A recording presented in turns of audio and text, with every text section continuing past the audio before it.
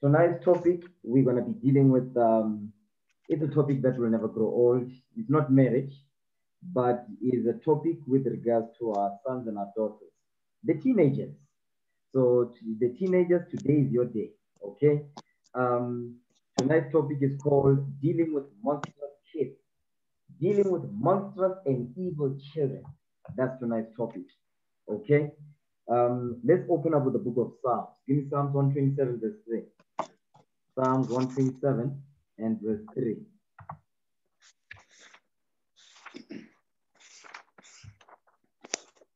Psalm chapter 127, verse 3. Lo, children are an heritage of the Lord, and the fruit of the womb is his reward. Okay, I need some power in this thing. Okay, read verse 3 again. Psalm chapter 127, verse 3. Lo, children are an heritage of the Lord, and the fruit of the womb is his reward. So the Lord is teaching us that children are an inheritance of the Lord. They are a heritage of the Lord because they are the ones that are going to continue they're going to continue in the next generation to continue the testimonies of the Lord. You understand? As the fruit of the womb is his reward. The fruit of the womb is the children. You understand? But he's not talking about monsters and evil kids. He's talking about children that are upright, children that obey their parents, children that keep God's commandments. You understand? That's the children that are a fruit of the womb. Those are the children that is the reward of the fruit of the womb. Monsters and evil children, they are not a reward. They are evil and they need to be put down. We're going to read the scriptures. Okay, watch this. Jump down to verse 5 now. Read that thing. Verse 5. Psalm chapter 127, verse 5. Happy is the man that hath his quiver full of them. Read. They shall not be ashamed, but they shall speak with the enemies in the gate. You see what he's saying? He says, happy is the man that hath his quiver full of them, meaning full that them is the children. They shall not be ashamed, but they shall speak with the enemies in the gate, meaning these children are going to be built up and raised up in the law, and guess what? They'll be able to deal with our enemies.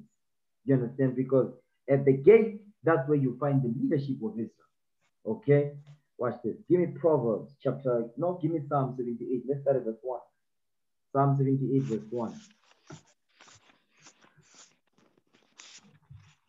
Psalm chapter 78, verse 1. Give ear, O my people, to my law. Incline your ears to the words of my mouth. The words of the Lord's mouth is this Bible. The Lord is commanding us, he says, incline your ears to the words of my mouth. Because as a people, we are dull of hearing. That's why he's commanding us to incline our ears to the words of his mouth, which is the law. Read. I will open my mouth in a parable. I will utter dark sayings of old. So the Lord says he will utter dark sayings of old. Read on. Watch this. Which we have heard and known, and our fathers have told us. You see what he's saying? Which we have heard and known, and our fathers have told us, because it's the job of the fathers to teach the children God's commandments, to raise them up in the law. You understand? That's why it says, which we have heard and known, and our fathers have told us. All this, let's go to the book of Deuteronomy. Deuteronomy chapter 31. Deuteronomy chapter 31, verse 12. Read that. Deuteronomy chapter 31, verse 12. Gather the people together, men and women and children.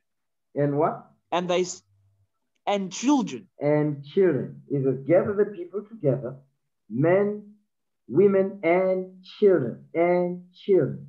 Okay? Read that part again. Deuteronomy chapter 31, verse 12. Gather the people together, men and women, and children, and thy stranger that is within thy gates. Read. That they may hear. That they may what? That they may hear. That they may hear. That they may hear. Because what our fathers did, our forefathers taught the laws of God. They taught the laws to all Israel. So to the men, meaning the fathers, women, the mothers, and the children, that they may hear. You understand? That's what's going on now. That's what we are doing this day. You understand? All this, go back to Psalm 78, verse 3 again. Psalm chapter 78, verse 3. Come on. Which we have heard and known. Come on. and our fathers have told us. You see that thing? Which we have heard and known, and our fathers have told us, meaning they have taught us. Okay, so what we are reading in Deuteronomy 31, that's exactly what Moses is doing. Moses was a father. You understand? He was commanded of the Lord to make sure that men, women, and children hear the word of God and know the word of God and apply it to their lives. Okay, go back to Deuteronomy 31, verse 12 now. Again, you know what? Start at verse 11. Start at verse 11. Deuteronomy chapter 31, verse 11. When all Israel is come to appear before the Lord thy God in the place which he shall choose, thou shalt read this law before all Israel in their hearing. You see what he's saying? Thou shalt read this law, not True Love magazine, okay? Not Latum. No. Thou shalt read this law, the Bible. You shall read the Bible before all Israel in their hearing. That's what our forefathers did. You understand? That's what the Most High commanded, that the children know. They must hear and learn the law and apply it and know it. You understand? Come on. Verse 12. Gather the people together, men and women and children, and thy stranger that is within thy gates, that they may hear and that they may learn. You see that thing? And fear. That they may hear and that they may learn. They must hear the word of God being read to them or taught to them. Okay? That they may learn, commit it to memory and apply it. You understand? Read on. And fear the Lord your God and observe to do all the words of this law. So the reason why they're supposed to hear and learn is so that they can fear the Lord their God. Because today children don't fear the Most High God. They don't fear God because the parents don't fear God. Why? Because the parents don't teach their children God's commandments. They don't teach that God kills. God doesn't love you no matter what. No. The Most High God puts children to death that are disrespectful and disobedient. Okay, come on. Verse 13. And that their children, which have not known anything. You see that thing? That is the key right there. The key is that their children which have not known anything. Because children don't know nothing.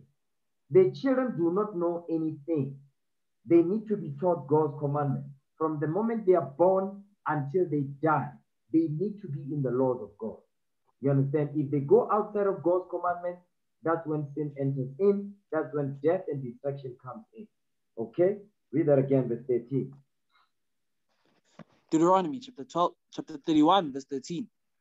And that their children, which have not known anything, may hear and learn to fear the Lord your God, as long as ye live in the land, whither ye go over Jordan to possess it. You see that thing right there?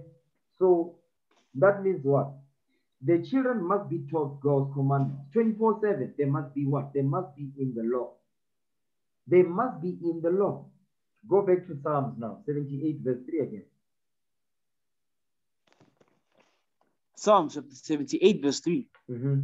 Which we have heard and known, and our fathers have told us. Because that's the job of the fathers to do that thing. The fathers, they teach, they keep the commandments, they teach the wife teaches the children.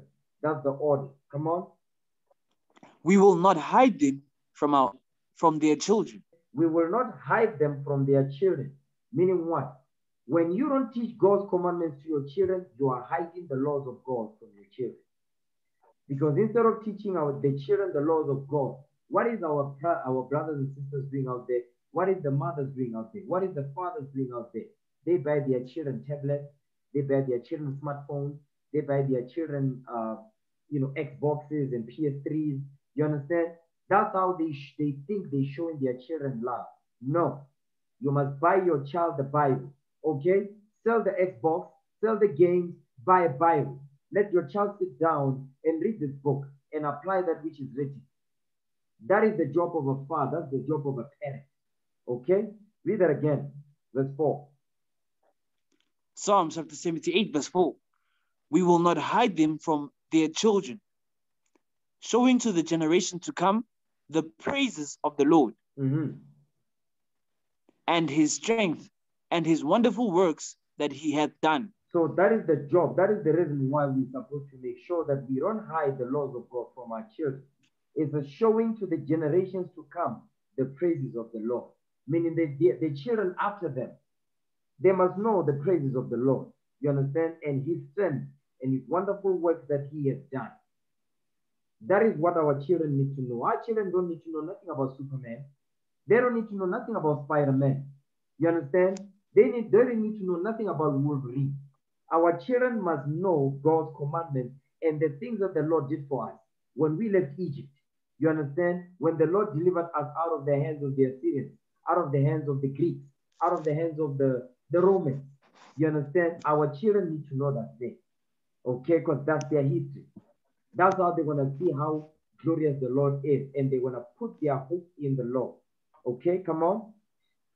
For he established a testimony in Jacob and appointed a law in Israel, which he commanded our fathers, that they should make them known to their children. The book of Psalm, chapter 78, verse 5.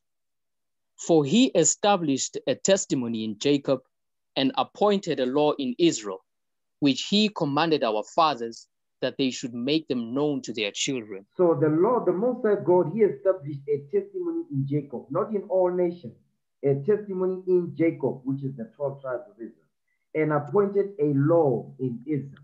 That is what was appointed to us. The Most High God appointed unto us a law and order, how to govern ourselves, how to order our families, how to raise our children according to the law, which he commanded our fathers that they should make them known to their children. That's why read verse 4 again. Read verse 4.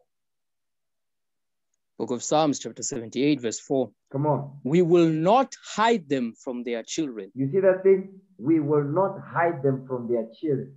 That's why go back to verse 5 again now. Verse 5. For he established a testimony in Jacob and appointed a law in Israel, which he commanded our fathers, that they should make them known to their children. You see that thing? The fathers are supposed to make known the laws of God to their children. That's why he's saying we will not hide them from their children. Okay, come on, verse 6.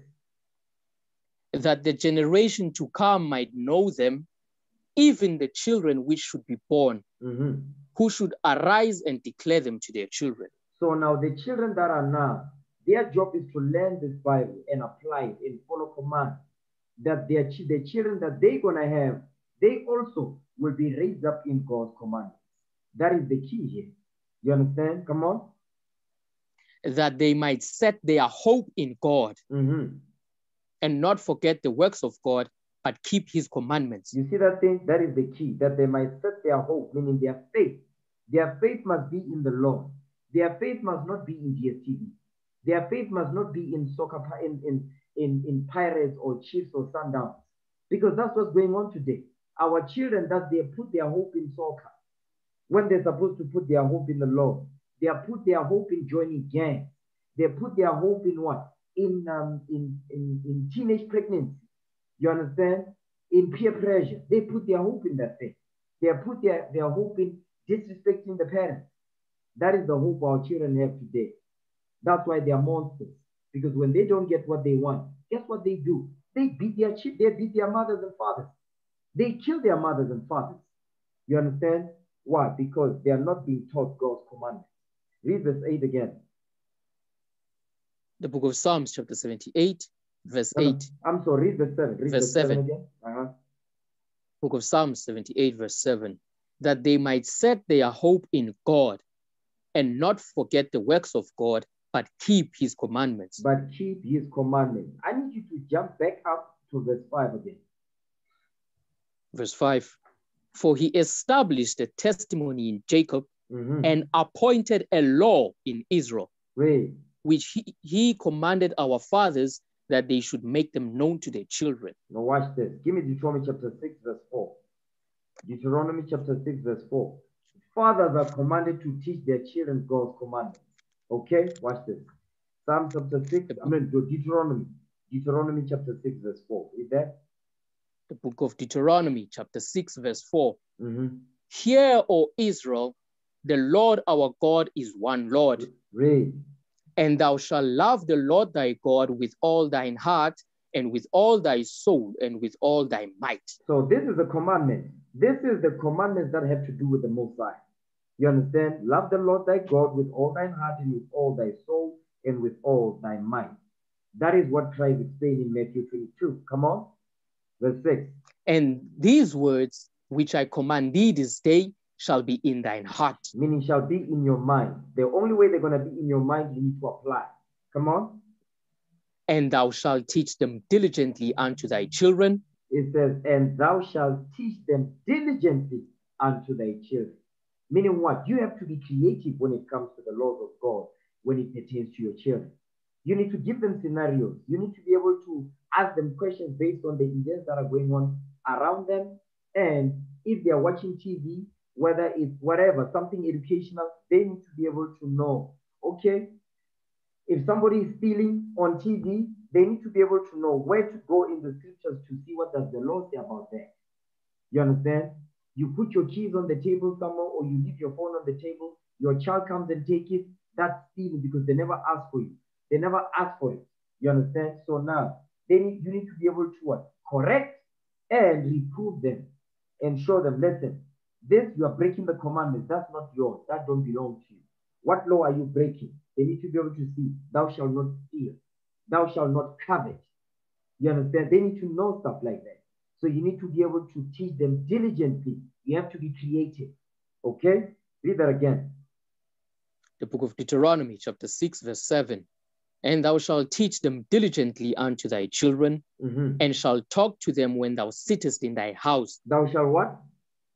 Thou shalt talk of them when thou sittest in thine house. So you must talk about the laws of God when you're sitting in your house. You mustn't be watching generations, you're going through the Bible. No. Sit down with your children, okay? Whether it's your children, or whether it's your sisters or your cousins, whatever, your nieces and all that, those are your children, okay? It says, you shall talk of them when thou sittest in thine house. When you sit down with your children, the conversation must be about God's commandments.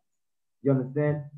Based on their conduct and based on things they must watch out for. And they must use the scriptures to be able to make decisions in their lives. You understand? Read on. And when thou walkest by the way. When thou walkest by the way, you go to the shops. You are going to the mall. You are in the taxi. That's what you must be conversating with your children about. You understand? If you've got a boy, if you've got a son, your job is to be able to what? To make sure that your son must know what a whore looks like. Your son must be able to know that's a whore right there. You see how she's dressed? She's wearing pants. She's wearing mini skirts. Her cleavage is out. That's a whore right there. We've got a daughter. You look at a boy. You look at a so-called man. You look at him and say, okay, he's got blonde hair. Okay, he's wearing tight pants. That's a effeminate, brother. That's a gay man right there. He's not a man. You understand? His pants are sagging. He's smoking weed. That's not a man. That's a nigger. You understand? Your daughters must know these things. They need to be able to know the man according to the Bible. The daughters, the sons must also be able to know the woman, the righteous woman according to the Bible, and vice versa. And that can only happen if you sit down with your children and what? You explain these things to them. Whether you are sitting down in the house, when you go to the shops, you must be, that's the conversation, to make sure that they rehearse them in their spirit. Okay, come on. And when thou liest down. When you go to sleep. So, in the world, when you watch movies and all of that, they have bedtime stories. The bedtime stories, they'll be reading Cinderella. They'll be reading whatever. Okay, Barbie and whatever. No. You sit down, you go over the history with your children. You understand how the Lord delivered us out of Egypt. The plague of Egypt. You understand? The exodus out of Egypt. That's what you must show your children. How the Lord delivered us out of Persia, out of the hands of the Greeks and so forth. You must be, that's the history they must know. You understand? Come on. And when thou risest up. When they wake up in the morning, you sit down with your children. They must understand the Lord. You must go over them. You must go over the scriptures with them. You understand? So it's a whole package. This is the deluxe package that the Lord has given to the fathers and mothers. Not the DSTV deluxe package or the premium. This is the true deluxe package right here. You teach your children, set them in order according to the Bible. Whether they are sleeping, whether they are before they sleep, when they wake up, when you're sitting down, when you're walking with them, by the way, the conversation must be about God's laws. Watch this. Give me the book of Philippians 1, verse 27. The book of Philippians chapter 1, verse 27. Pray. Only let your conversation be as it becometh the gospel of Christ. You see that thing? It says only.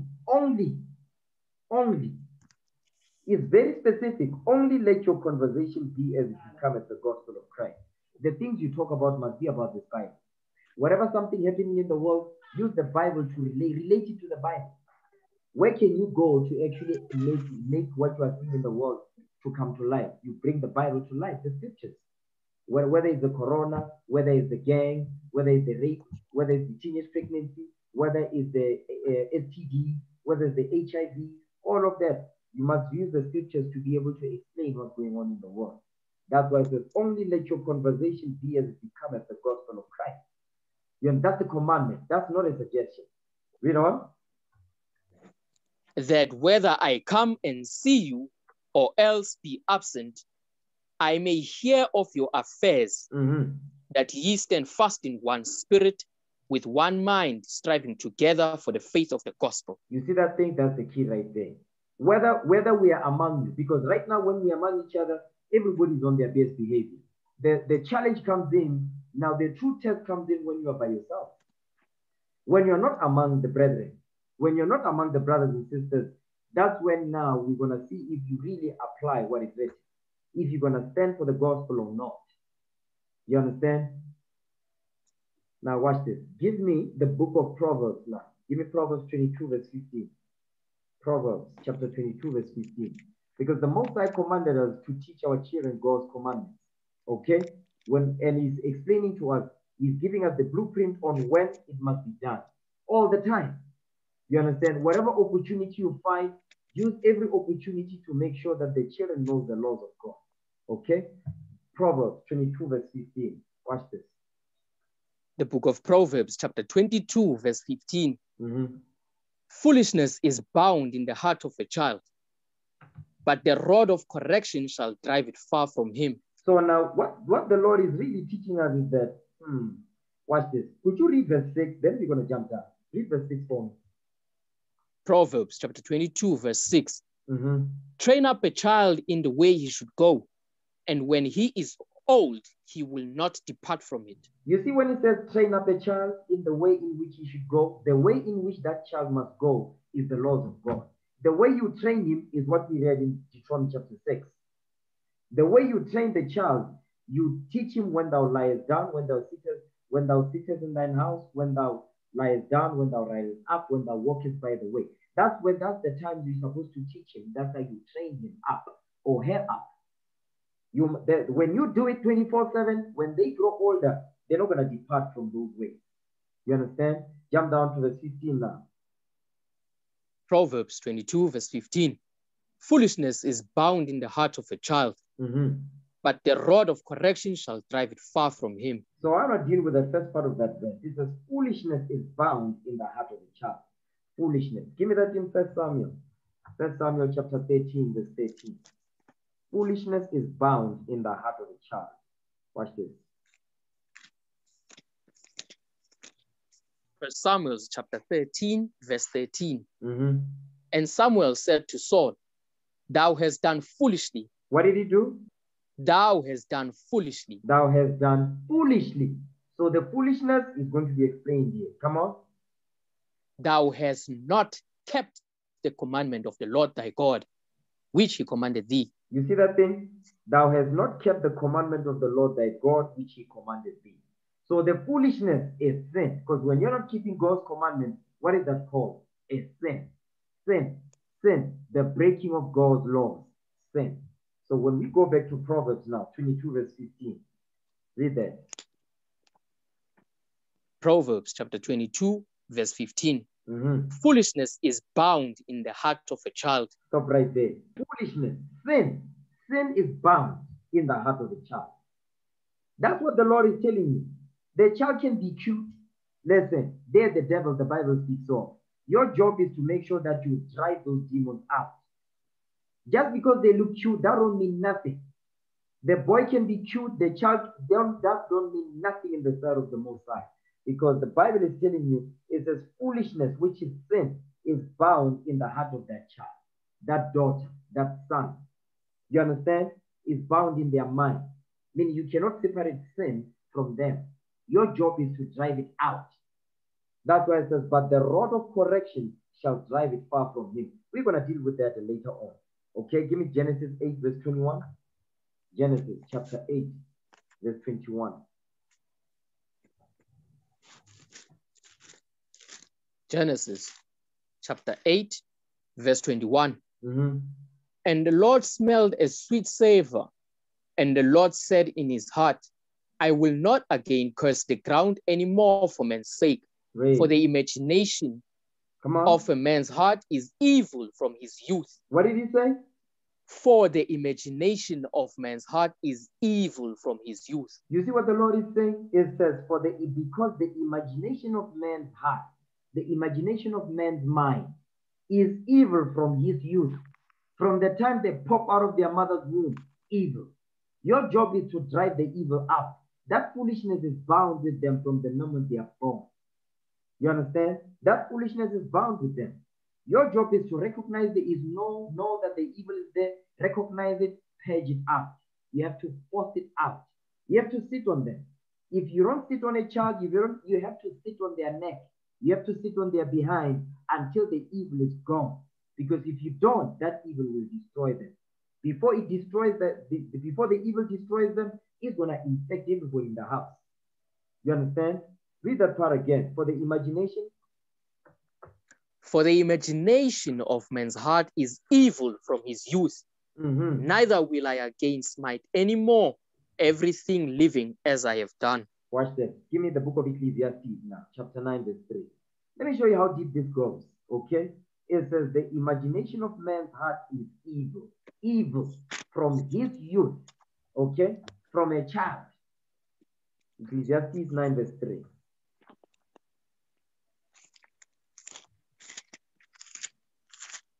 Ecclesiastes chapter 9, verse 3. This is an evil among all things that are done under the sun. Come on. That there is one event unto all, yea, also the heart of the sons of men is full of evil. Is what? Is full of evil. You see, it's not saying half evil. No. It says, also the heart of the sons of men is full of evil. When you pour water into a glass, and you make sure that the glass is full, it's full to the brim. That's the level of evil the Lord says is bound in the heart of a child. Full of evil. Okay, come on. And madness is in their heart while they live. And after that, they go to the dead. You see that thing? And madness is in their heart. Craziness is in their heart. You ever seen these children today, the way they behave? Very disrespectful to the elders. They're very disrespectful to their uncles, to their brothers, to their sisters. Very disrespectful. You say something, they feel they need to say something back. You correct them, say, don't do that, don't do that. They feel they need to respond. You understand? We didn't get that when we were growing up. If you felt they need to respond, you got the beat down. Today, the children, they don't get beat down. By the way, the Lord says we must beat the children. Understand that? That's how you're going to drive the evil out of their mind. You must give them the beat. That's what the Lord is commanding the men and the women too. Okay? Because women tend to play with their children. You understand? They feel sorry for them. They must get the beat. Okay? Read verse 3 again. Ecclesiastes chapter 9, verse 3. Come on. This is an evil among all things that are done under the sun, that there is one event unto all. Come on. Yea, also the heart of the sons of men is full of evil, and madness is in their heart while they live. And after that, they go to the dead. You see that thing? Give me Proverbs chapter 20, verse 11. Proverbs chapter 20, verse 11. Proverbs chapter 20, verse 11. Even a child is known by his doings, whether his work be pure and whether it be right. You see what the Lord is saying? Is that the child is known by his doing. Meaning what? You can tell just by the child, the way they behave, what type of person they are and what type of person they will become. You can tell that's the demon right there. You can tell that one when they grow up, they are going to be righteous. You can tell because they're growing in the law. It says a child is known by their doing. You can tell that thing. Okay? So your job is to recognize the evil and push it out. You need to patch that. Don't play with the child. Don't be playing with the teenagers. Okay? If you play with these teenagers, guess what they're going to be doing? You're going to be emboldening them in their evil. And they're going to continue because they're going to think, don't nobody can tell me nothing. I do whatever I want. They need to be what? You need to sit on their behind. That's the only way they're going to get right. You understand? Verse 11 again. Proverbs chapter 20, verse 11. Even a child is known by his doings, whether his work be pure and whether it be right. Now watch this. Go back to Proverbs 22 now, verse 15.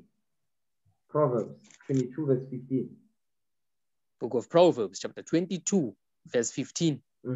Foolishness is bound in the heart of a child, but the rod of correction shall drive it far from him. You see, that's the part I want to deal with now. It says, but the rod of correction shall drive it far from him or her. Because you understand that foolishness, sin, evil is bound in the mind of that child. Your job is to use the rod of correction to drive that evil out of their spirit. You understand? And it's a daily thing. Deuteronomy chapter 6, verse 7 tells you exactly how you must do it and when. All the time. You understand? Don't give them a break. Always make sure that you sit on their behind all the time until they get it, until it registers in their mind. Okay? Watch this. Read that part again. It says, but the rod of correction shall drive it far from him. Let's deal with the rod of correction. Because first and foremost, the rod of correction is this Bible. Give me Psalms chapter 23, verse 4. Psalms 23, verse 4. The book of Psalms, chapter 23, verse 4. Yea, though I walk through the valley of the shadow of death, I will fear no evil. For thou art with me, thy rod and thy staff, they comfort me. So thy rod and thy staff, they comfort me. The rod of the Lord and the staff of the Lord is what gives us comfort. Because the rod is a stick, is used for correction. Okay, the staff is used for support. That's what's supposed to comfort us. All right, watch this. Give me Romans 15, verse 4. It says, thy rod and thy staff, they comfort me. Today, we're not going to deal with the staff so much. We're going to deal with the rod. Okay? Romans chapter 15, verse 4. The book of Romans, chapter 15, verse 4. For whatsoever things were written aforetime were written for our learning, that we, through patience and comfort of the scriptures, might have hope. So that rod of correction, which is what David is talking about here, is what? Is the Bible, the scriptures, comfort of the scriptures. The scriptures is what's going to what? Is what's going to correct the child. You understand? First and foremost. Okay? The Bible, the scriptures, the law. Watch this. Give me Proverbs 29. Proverbs 29, verse 15. The book of Proverbs, chapter 29, verse 15. The rod and reproof give wisdom, but a child left to himself bringeth his mother to shame. He says, the rod and reproof give wisdom. The rod is the Bible. Okay? The rod is the Bible. It says the rod. Read that part again. Let me catch it. Proverbs chapter 29, verse 15. The rod and reproof give wisdom, but a child left to himself bringeth his mother to shame. So now the second part of understanding of the rod is talk about what? Tuba, the stick, shambok. You understand?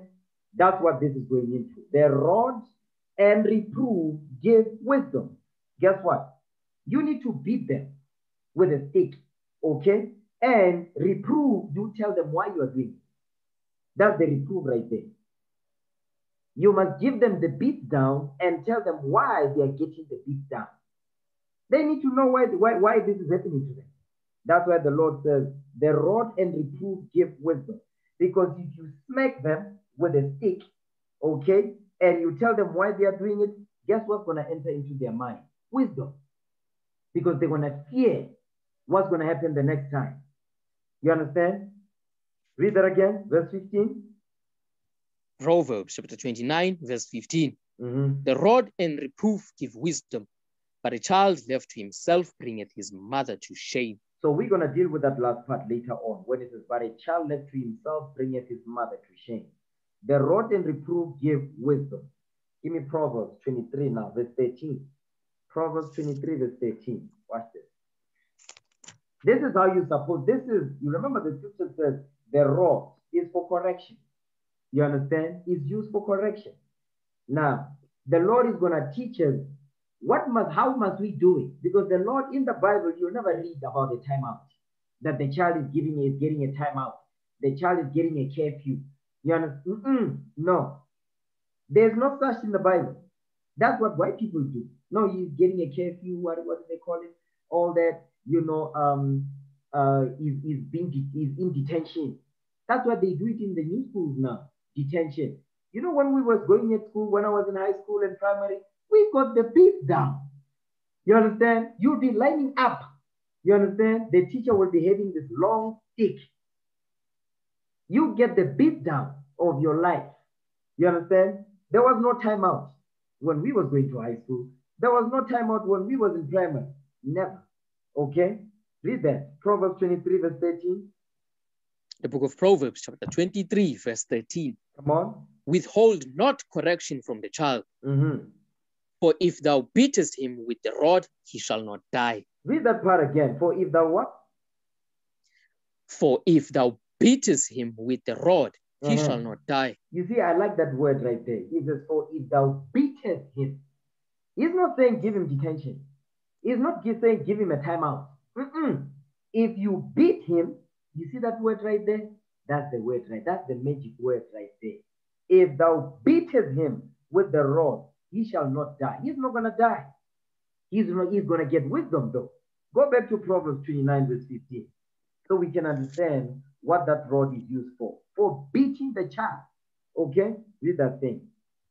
Book of Proverbs, chapter 29, verse 15. Come on. The rod and reproof give wisdom. They do what? Give wisdom. They give wisdom. Go back to Proverbs 23, verse 13.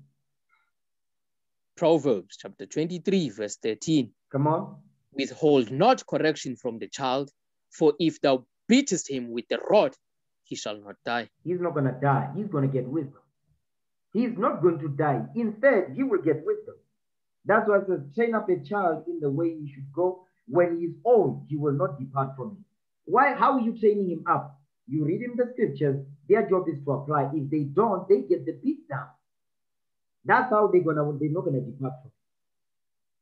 They need to understand cause and effect. Because today's children, they don't understand cause and effect. That's why the Lord is commanding us they must what? They must be smacked. You understand? Watch this. Give me the book of Sirach, chapter 30, verse 12. Ecclesiasticus. The Apocrypha, chapter 30 and verse 12.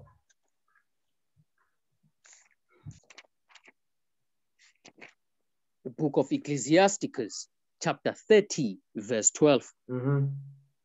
Bow down his neck while he is young. Come on. And beat him on the sides while he is a child. You see that thing? Lest he wax stubborn. So the key is that bow down his neck while he is young. That's why it's important for children to be taught from the moment they pop out of their mother's womb. Your job is to teach them. You understand? Don't wait until they get older. You understand? That's why it says bow down his neck while he is young. I'll give an example of that. For instance, you see a lot of the time you've got brothers. You've got brothers and or sisters. They've got nieces, they've got baby sisters, they've got younger brothers, they've got brothers in their houses and all of that. Guess what's not happening today in the Black community, in the Israelite community? The older brother will be talking to the younger brother or the younger sister. The younger sister is not going to say yes, sir, when he talks to the brother. When she talks to her brother, she's not going to do that. You understand? the level of disrespect. Then you've got young girls talking to their uncles. They be saying, Yahweh, Naman. You see that thing? Some evil stuff. They need to be smacked. You understand? You talk to your older sister? Yes, ma'am. That's what I want to hear in this camp. I don't want to hear none of that. If I hear anything outside of that, listen, I'm going to check you. You understand? I'm going to sit on you. I don't want to hear none of that. Children, they talk to those that are older than them. Yes, ma'am. You understand? If it's a sister. Yes, sir. If it's a brother. If I hear anything outside of that, you gonna get it. Don't get it twisted. There will not be disrespect in this camp. Understand that thing. We're gonna keep what is written. Come hell or high water, we're gonna do what this Bible says. You understand? Read that again. Verse 12. Book of Ecclesiasticus, chapter 30, verse 12. Bow down his neck while he is young, Read. and beat him on the sides while he is a child, Read. lest he wax stubborn and be disobedient unto thee, and so bring sorrow to thine heart. You see what he's saying right there? You must make sure that you bow down their neck while they are still young. Make sure that you teach them respect while they're still young. Because today, I'm going to go back to that again, because that's what's going on in the Israelite community. Young girls talking to their uncles or their older brothers, they are not speaking to them like they are speaking to somebody that is older, to their brother or their older sister. They don't do that. They just say yes. You talk to them, they just say yes, like they are talking to their peers. No, yes, sir. Yes, ma'am. Okay? That's the law. That's the respect. That's how you bow down their neck while they are still young. You understand? If they are calling their sister by name, you understand? They must say sister so and so. They must not be calling them by name just like that. Where do you read that in the scriptures? You don't see stuff like that. You understand? When they're talking to their brother, their older brother, they mustn't be saying, no, Bongan. No, brother Bongan. You understand?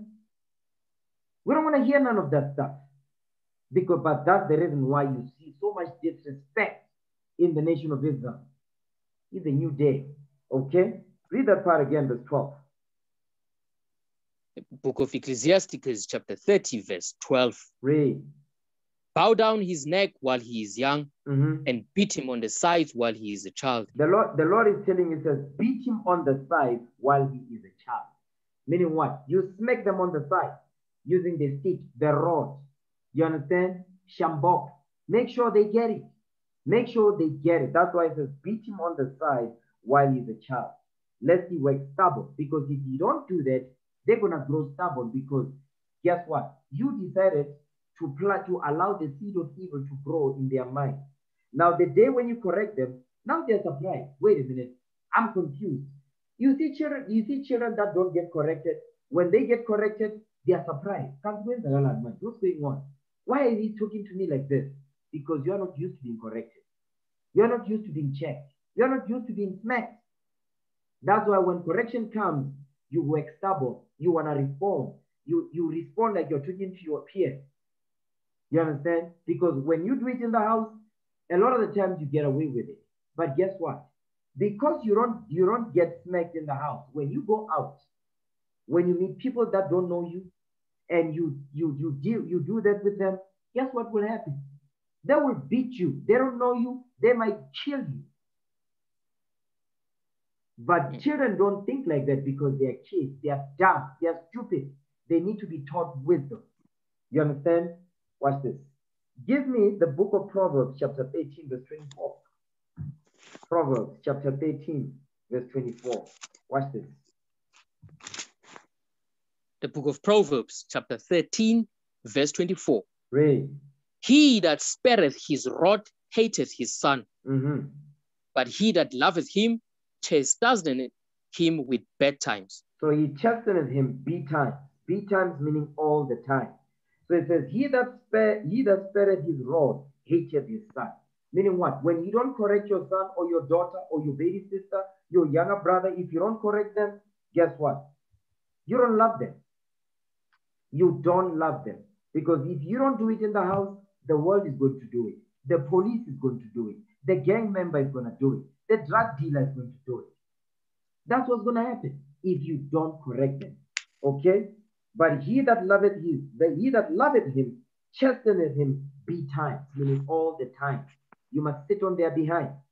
Okay? Watch this. Give me Sirach 30, verse 1. Ecclesiasticus. We're dealing with to make sure that their children do not be left by themselves. We're going to go back to that. What I'm going over is the Most High God has commanded fathers to teach their children. That's what we're going over. You understand? Sirach chapter 30, verse 1. Read that. The book of Ecclesiasticus, chapter 30, verse 1. Mm-hmm. He that loveth his son causeth him oft to feel the rod, Mm-hmm. that he may have joy of him in the end. You see what the Bible is saying? It says, he that loveth his son causeth him oft, meaning all often, to feel the rod. You must give him the beat. Okay? That he may have joy of him in the end. Because when he grows older, he's going to what? He's going to remember all the lessons that he was taught, all the beat down that he got. And what did they give him? Wisdom. That's why it says the rod and reproof give wisdom. But a child left to himself, they will bring their mother to shame. You understand? Read. He that chastiseth his son shall have joy in him, and shall rejoice of him among his acquaintance. You see what he's saying? He that chastiseth his son. So if you chastise your son or your daughter, it says you're going to have joy of it. Because guess what? What is the joy? It's because the child know how to follow instructions. You tell them, do this, they get it done. You don't need to be following up with them, finding out. No, they do it, they get it done. You look at what they've done, they do it exactly because why? The key to success is following instructions. The key to success is following instructions. Follow the instruction, and guess what? When you execute, you are not confused. You are not confused. But the child that is stubborn, when you give instruction, they are not listening. They are angry because why? They hate the fact that they are being corrected or being told what to do. So when it's time for them to apply, they don't apply. They just do whatever the hell they want. You understand? Guess what? That's the recipe for failure. Even in life, they're going to fail. You understand? Read that again, verse 2. The book of Ecclesiasticus, chapter 30, verse 2. Mm-hmm. He that chastiseth his son shall have joy in him, and shall rejoice of him among his acquaintance. Among his acquaintance. Among those that know him. So your acquaintances, guess what? You're going to have what? He says you're going to rejoice of him among his acquaintances. Meaning your acquaintances, give me 1 second. All right. I'm sorry, read that again. Verse 2. The book of Ecclesiasticus, chapter 30, verse 2. He that chastiseth his son shall have joy in him, Mm-hmm. and shall rejoice of him among his acquaintance. You see that thing? When you're among your acquaintances, you're going to rejoice of your son or your daughter because they will be respectful. They are going to greet the people with respect. You understand? They are not going to be, because you ever noticed in the black community, if you want to really see if the children are in order, just invite people to your house. You're going to really see if your children are in order or not. Once you invite people to your house, the children will be doing what? If the children that are out of control, you're going to see them moving up and down, passing between the gaps. They'll be making noise, sitting there doing, getting snacks. You understand? Where you have to be correcting them all the time. Because why? You don't set the house in order. You understand? They'll be doing just evil stuff before your guests, your acquaintances. But those children that are taught the right way, guess what they're going to do? There's guests coming to the house, guess what they do? If they'll be passing, they'll come and greet with respect. And after that, you're never going to see them. They disappear, they go at the back, they mind their business, the things that they are commanded in the house to do. They'll be busy with their chores and all that. Those are children that are in order. They are not idle. They know exactly what they're supposed to do and when to do it. So, like I said, that's why here, read that again. It says, and shall rejoice, read that part. And shall rejoice of him among his acquaintance. You see that thing? Read on, verse 3. He that teacheth his son grieveth the enemy, Mm-hmm. and before his friends he shall rejoice of him. Because it says, he that teacheth his son grieveth the enemy. Because the job of the enemy is to do what? Is to destroy our sons and our daughters. That's why today, everywhere you go in the auctions, whether you go to ShopRite, whether you go to Pick and Pay or Spar or Boxer, there's always a box of condoms everywhere. Why? Because they are giving our sons and daughters, teenagers, license to have sex. That's what the condom is there for.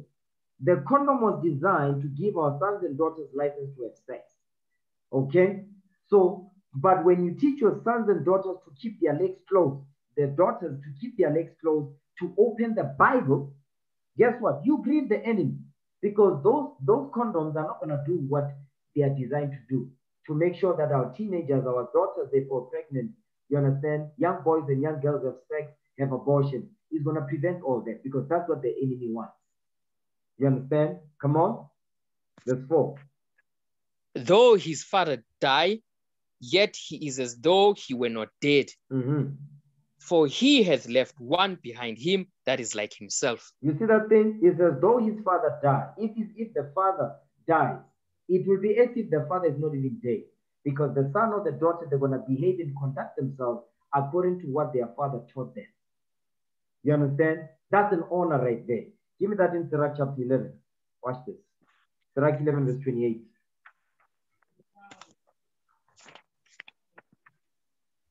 The book of Ecclesiasticus, chapter 11, verse 28.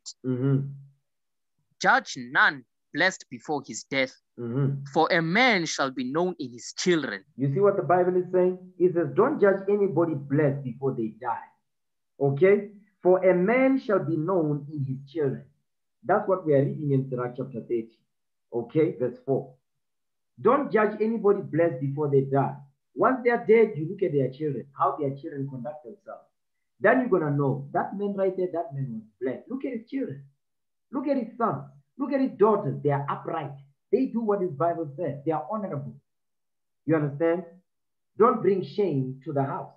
You brothers, as you are growing up, as you coming up in this truth, you understand, you're going to get married. You better make sure that you set your house in order. You understand? Do not allow your children to bring shame to your house. That will be a shame. You understand? Watch this. Go back to Sirach 30 verse 4. Ecclesiasticus chapter 30 verse 4. Though his father die, yet he is as though he were not dead. Come on. For he hath left one behind him that is like himself. You see that thing? He hath left one behind him like himself. Next verse. While he lived, he saw and rejoiced in him.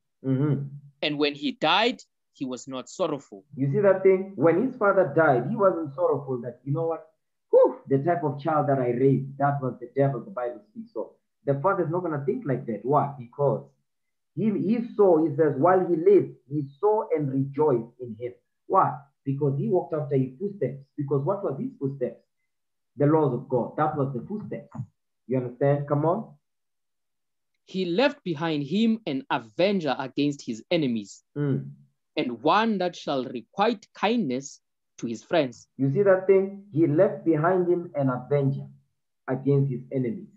So these, our children, they are avengers. If they are taught the laws of God and they apply God's commandments and keep the laws of God, they are avengers. Because when we are dead and gone, guess what? They're going to continue this truth. They want to push this truth forward to wake up the nation so that we become honorable before the Father that which is in heaven. Right now, as a nation, we are not honorable. Why? The branch of the Lord is not beautiful right now. Why? Because men and women, they are doing evil before the Lord. So we are not beautifying the Most High God before men. Okay, we are making our Father in heaven look bad. That's what we are doing. So we need to clean that image. We need to clean that up. It's our responsibility to do that with this Bible. Okay? Watch this. Read verse 7 now. Ecclesiasticus chapter 30 verse 7.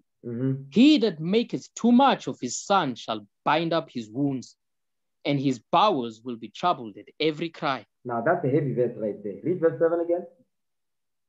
Ecclesiasticus chapter 30 verse 7. He that maketh too much of his son shall bind up his wounds, and his bowels will be troubled at every cry. So the Bible is saying, don't make too much of your son or your daughter. It says, he that maketh too much of his son shall bind up his wounds. Meaning what? Because if you are making too much of your son, meaning what? You are not correcting that boy. You are not correcting that daughter. You are emboldening them in their evil. You are teaching them an evil lesson. You understand that it's okay to do what they are doing. You understand? It says, it shall bind up his wounds. Meaning, whatever wrong that your son or daughter gonna do, everybody gonna be looking at you, the parent. That's how you're gonna bind up their wounds. You understand? The people are not gonna talk about your son. They're gonna talk about you. That you are a poor parent. You are a bad parent. That's why your son or daughter is like that. You understand? It says, and his bowels will be troubled at every cry. Because every cry that your child gonna make, guess what? It's gonna make you sick. Because you allow this son or daughter to grow up being spoiled, to grow up being cuddled. Now when it's time for them to be a man or woman, now they cannot stand. They cannot take correction, and the world is harsh. When they can take when the correction comes, it's gonna be like them. Now they just want to kill themselves. You understand? So that's why the Lord is saying, don't make too much of your children. You understand? And to explain that, read verse 9. Jump down to verse 9. Ecclesiasticus chapter 30, verse 9. Conquer thy child, and he shall make thee afraid. Play with him, and he will bring thee to heaviness. You see that part right there? It says, conquer thy child. To conquer thy child means to do what? To cuddle them, spoil them. It says, spoil your child, and he shall make thee afraid. Because now you're going to get to a point where you are even afraid to go and correct. You are afraid to go and correct your child. Whether it's your sister, your brother, you are going to be afraid. Because why? Their child is spoiled. Don't nobody correct them. You understand? So now it puts fear on those that are older than him to correct him. Those that are older than him to correct them. You understand? Conquer thy child, and he shall make thee afraid. Play with him, and he will bring thee to heaviness. You always, when your child's name comes up, guess what? Your mind is going to be in heaviness. You understand? You're going to be wishing that child was not even born. You understand? Because of evil they are. Why? Because you taught them an evil lesson. You left that child to themselves. You never corrected them. Okay? Watch this. Keep reading. Read verse 10 now. Watch this. Verse 10. Laugh not with him, lest thou have sorrow with him, and lest thou gnash thy teeth in the end. You see what it's saying? So to conquer thy child, it's letting you know. Verse 7, 9, and 10 is explaining the same thing. Laugh not with him, lest thou have sorrow with him. Because if you laugh at their follies, right? You don't correct, you wink at their evil. Guess what? Lest thou have sorrow with him. Because guess what's going to happen? If you are laughing with them, when they do evil and they find themselves in trouble, you're going to what? You're going to sorrow with them. You're going to be feeling sorry for them. You're supposed to tell them that's what you get for being evil. I'm surprised that you're not even dead. That's what you must tell your children. The hell is this? You must tell them, listen, I'm surprised you're not dead. Okay, I'm surprised. So that's how they need to understand that, listen, you don't give a damn about their feelings. You must tell them, listen, what you're doing right there, you and I are going to have problems. They need to know. Wherever they at, your voice needs to ring in their head. That voice must be what is written in this book. So that wherever they are, when they're about to make some evil decisions, your voice will be ringing. Say, you know what? If I do this and I get home, I'm going to be in trouble. They need to know that. They need to be in fear. Let me tell you, let me say that again. They need to be in fear. The first thing that the Lord wants from us is to fear him. It's not to love him. It's to fear him. That's the first thing the Lord requires from us. Fear. Okay? Read that again. Verse 10. Ecclesiasticus chapter 30, verse 10. Laugh not with him, lest thou have sorrow with him, and lest thou gnash thy teeth in the end. You see that thing? And lest thou gnash thy teeth in the end. You're going to be regretting in the end. You understand? Jump down to verse 12. Bow down his neck while he is young, and beat him on the sides while he is a child, lest he wax stubborn and be disobedient unto thee, and so bring sorrow to thine heart. You see that thing right there? He's going to bring sorrow to your heart if you don't chastise him. Next verse. You know what? Wait. No, not now. I'm going to deal with this later. Okay? Watch this. Now, we dealt with how you're supposed to deal with this, how you're supposed to make sure that your child is in order. Okay? Watch this. What happens if you don't correct this demon? Let's deal with that now. What happens? What is the byproduct that you're gonna get if you don't correct that demon child that you've got? Whether it's a younger sister, younger brother, that's the demon right there. They need to be taught the laws of God. It's that simple.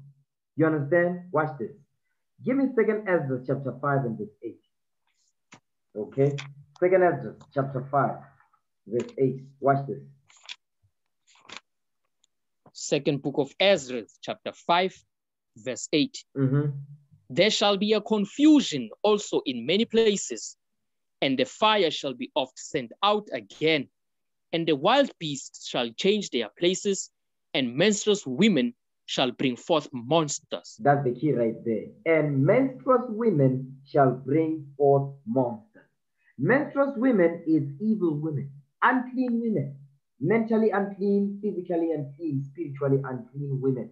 They bring forth monsters. Because how are these women unclean? Guess what? They sleep around. They be doing all manner of evil stuff. Sleeping with Jabulani, sleeping with Bongani over there. By the time they are older, everybody's stuff is in themselves, is in there.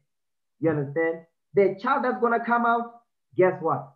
All the filth of Jabulani and Bongani and Chibos, they are all up in there. That child will come out a monster.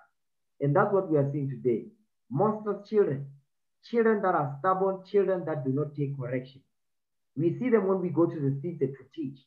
We see them when they work with their parents, their fathers and mothers. Their fathers, they are afraid of their children. Mothers are afraid of their children. Why? Because they say, no, just give him. Yes, man. If Maga told you the toy, that's the monster right there.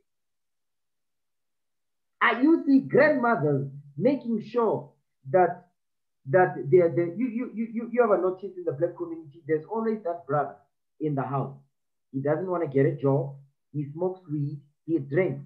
There's the grandmother. The grandmother, whenever they get their money, the grant money, they always make sure, yes, this one is for manja. Yes, make sure go to manja, so that the manja doesn't go out. Don't think I'm crazy. I'm talking, these are facts. You understand? Make sure to manja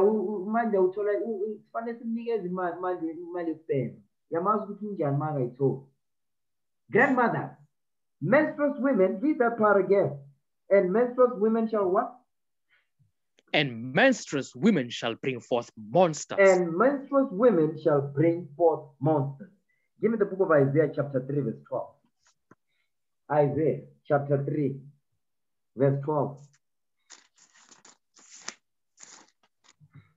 The book of Isaiah chapter 3 verse 12.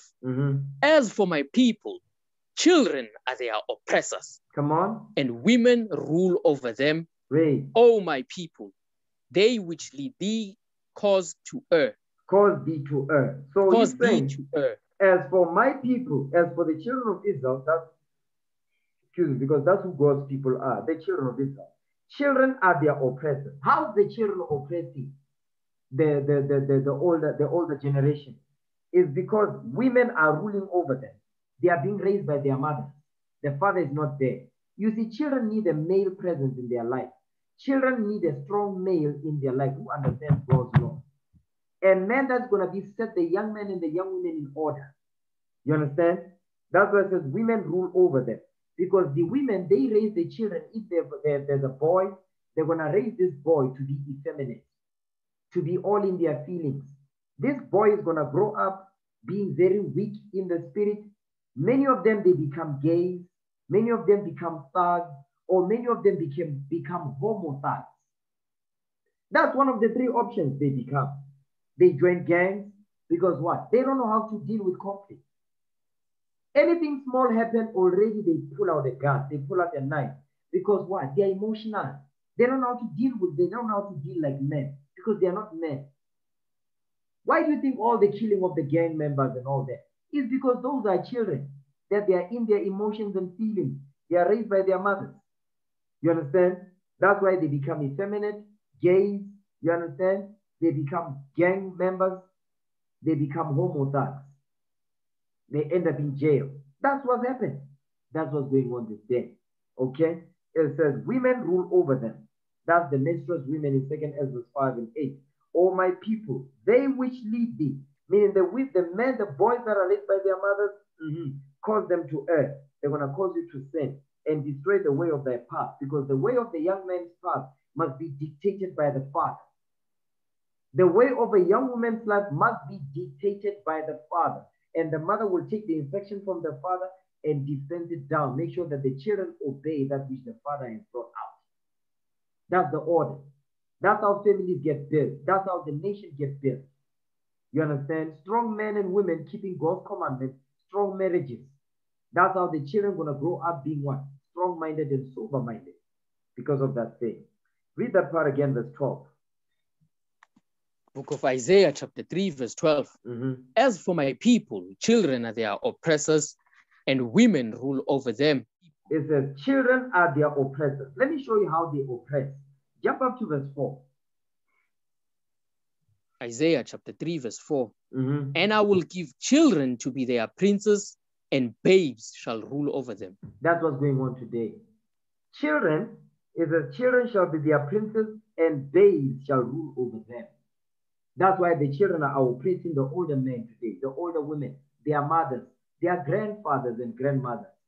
That's what children are doing today. You see young girls beating their mothers. You see young girls beating their grandmothers. We hear horror stories in the community. Just read Daily Sun, you see that stuff. You understand? Read on, verse 5. And the people shall be oppressed, everyone by another, and everyone by his neighbor. Read. The child shall behave himself proudly against the ancient, and the base against the honorable. He says the child shall behave himself proudly against the ancient. Meaning what? The children are going to be disrespectful to the older ones. That's what's going on today. Like I mentioned, that's not going to go down in this camp. Understand that thing. If I see something go down like that, you're going to get it. We will not tolerate disrespect. That's not going to happen. We keep what is written in this Bible. Understand that thing. That's how the nation is going to be built. You understand? Read that part again. The child shall what? The child shall behave himself proudly against the ancient, and the base against the honorable. Watch this. Give me the book of Ecclesiastes now, chapter 30 and verse 8. He says, the child shall behave themselves proudly against the ancient. Sirach chapter 30 and verse 8. The book of Ecclesiastes, chapter 30, verse 8. And horse not broken becometh headstrong, and the child left himself will be willful. You see that part there? It says, a horse not broken become headstrong. You ever seen a horse? They train horses from the time when they are what? They are at the age where they can be directed and all that, so that they can what? They can ride and all whatever. They train them from at a very early age, horses. You see what it says? A horse not broken become headstrong. Meaning what? You're going to say, because you use the bridle and all of that to direct it, to guide it, he's going to, although the bridle is going to be painful in his mouth, he's still going to go the opposite direction. So if you look at a horse and a donkey as well, if a donkey is not raised up the right way, those that are, dealing with animals and all that, donkeys, let me show a donkey is so stubborn, right? I've seen people that used to ride on donkeys in the bundus, okay? And you can see that these donkeys, they just bought them from somewhere. They didn't train them. So what the donkey will do, right? The donkey will see a tree right there. And the tree is tall, but is not that tall. It's tall enough such that if we are sitting on the cart that the donkeys are pulling, when the donkey goes into the tree, is going to make sure that the donkey, I don't even know how the donkey knows to go into a thorn tree. It goes into a thorn tree, and the people that are on the cart that the donkey is pulling, they are going to be what? They are going to make sure that their heads, they are going to be all up in that thorn tree. That's the donkey boy. And the donkey will sit under that tree. You're not going to move it. That's the donkey. So the children are like that if the child is not set in order. You understand? Your job is not to be friends with your child. The child needs to understand the relationship between the mother and the father. The child needs to be able to understand their relationship between their older sister and themselves. They need to understand that that relationship must be very clear. There must not be blurry line. When you talk to your younger brother, listen, yes, ma'am. Did you do what I told you to do? Yes, ma'am. Likewise, you've got younger sisters, baby sisters, the same thing. No two ways about it. Every dog needs a master. Let me say that again. Every dog needs a master. You understand? Read that again, verse 8. The book of Ecclesiasticus, chapter 30, verse 8. And horse not broken becometh headstrong, and a child left to himself will be willful. A child left to themselves, they are going to be willful. They're going to do whatever the hell they want. Because when you leave them to themselves, that evil that is bred in them, guess what? You are watering it. You understand? Watch this. Proverbs 29:15. Let's go back there. Proverbs 29, verse 15. The book of Proverbs, chapter 29, verse 15. The rod and reproof give wisdom, but a child left to himself bringeth his mother to shame. You see that thing? So if you leave the child to themselves, you don't correct them, you're gonna breed monsters. Monstrous children. You understand? You're gonna bring forth monsters. Disrespectful children if you don't correct them. Because if you don't get them the right way, if you don't check them according to the scriptures, make sure that you are always on them. Guess what? It says, but a child left to himself bringeth his mother to shame. That's why in Sirach chapter 30, verse 8, it says, and he will be willful. If a child left to himself is going to be willful, he's going to bring shame to your house. Watch this. Give me Sirach 33, verse 27. Ecclesiasticus. Chapter 33, verse 27. The book of Ecclesiasticus, chapter 33, verse 27. Send him to labor, that he be not idle. For idleness teacheth much evil. You see that thing? You leave that child by themselves.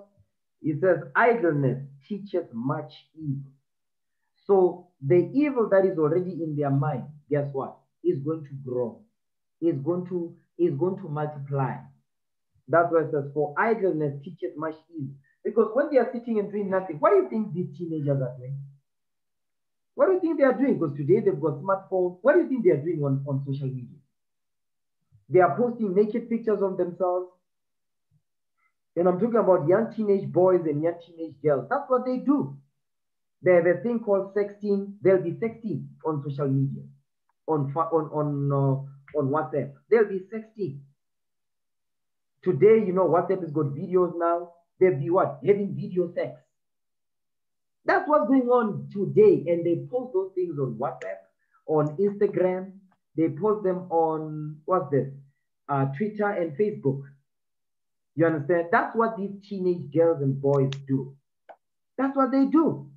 They are full of evil. You understand? And when they get sick, guess who's supposed to take responsibility? The people in the house, the parents, the older brothers and the older sisters. Now they have to take responsibility. You should leave that child to drop dead. Why? Who told them to go in there? Who told them to draw? Who told them? Who sent them to go out there and have sex? Nobody did that.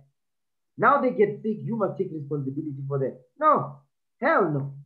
You can drop dead, okay? Because you learn the lesson. Don't be doing that.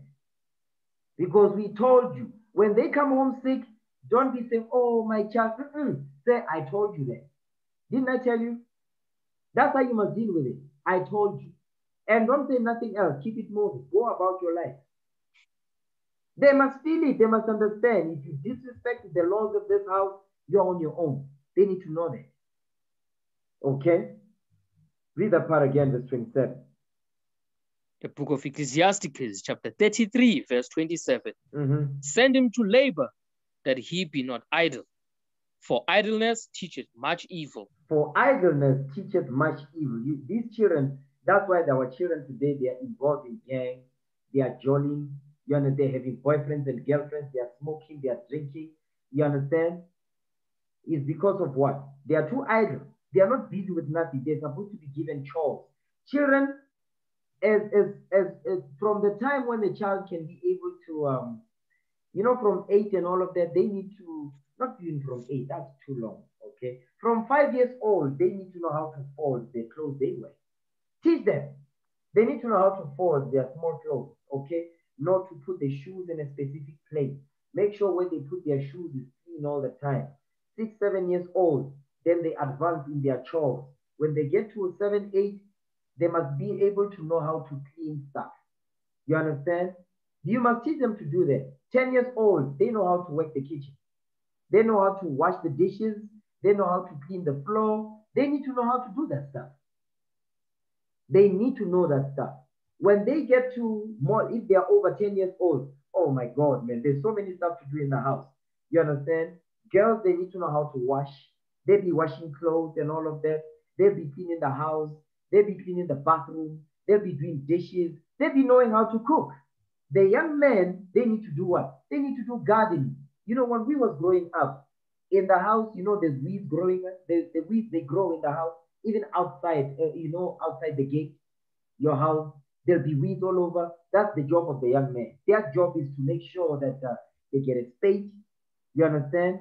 They make sure that that whole area is clean and is well guarded and all that, taken care of. You understand? In the house, making sure all of that is good. When they see the fence is not good, they see, okay, the light bulb is wobbly, the door is not operating correctly. There's a toolbox in the house. If there's no toolbox, buy your younger brother a toolbox. The hell is this? You must get a toolbox, know how to fix stuff. You understand? The door of the rack is not working properly. You must get a toolbox. You must fix it. Keep him busy. They're not going to have time to do evil. You understand? Read on, verse 28. 28. Mm-hmm. Set him to work. Come on. As is fit for him. Read. If he be not obedient, put on more heavy fetters. You know, I love this verse so much. Read verse 28 again. The book of Ecclesiasticus, chapter 33, verse 28. Uh-huh. Set him to work as is fit for him. Come on. If he be not obedient, put on more heavy fetters. You see what the Lord is saying? He says, send this boy or this child, this daughter to work. Make sure that they are busy. But here's the part. He says, as is fit for him, meaning work that is what? That is appropriate to at their level. But watch the part. He says, if he be not obedient, if he is stubborn, he doesn't want to do it, guess what? Put more work on him. Put more work that is more heavier than him. Put more. You understand? It says, put more heavy fetters. Then it must enter into the mind. If it means that the whole day they are going to be dealing with the house, they're going to be, cleaning, taking the weeds out, using the wheelbarrow, doing this and that, they must be doing that. They must be doing that stuff. Okay? They have to. If you give them, they have lip, put more stuff. I'll give you an example. You tell them to clean the yard and all that. Make sure the yard is clean. Make sure you fix the doors of the wardrobe. They're broken and all that. If they do, let's say they do it, but they are quarreling. They are murmuring and complaining about it. Don't say nothing. Let them finish. After they are done, make them to start over. Make them to start from the beginning. Don't be playing nothing. Make them to, don't say, just leave them to do it. After they are done, make them to do it again. That's how you must deal. You understand? That's how you must deal like a mafia. That's how you must deal with this kid. You must deal like a mafia boss. Okay? Watch this. Give me the book of Sirach 30 verse 11 now. Ecclesiastes chapter 30 verse 11. The book of Ecclesiasticus, chapter 30, verse 11. Mhm. Give him no liberty in his youth, and wink not at his follies. You see what the Lord is saying? Don't give him no liberty in his youth. Wink not at his follies. Because if you do, you're creating a monster. That boy or that girl is going to turn into a monster. And guess what? When he's a full-blown monster, guess what they start to do? You correct them, they go, because they join gangs, you understand? Guess what they're going to do? They end up killing their mothers. They end up killing their fathers. They can end up killing their older sisters or their older brothers. Why? Because now they think they've got somebody backing them in the world that don't give a damn about their parents. Let me show you what Christ said about disrespectful kids. Out of the mouth of our Lord and Savior, the Black Messiah, Jesus the Christ. This is what he said about disrespectful children. Watch this. Give me Matthew chapter 15, verse 4. The book of Matthew, chapter 15, verse 4. Mm-hmm.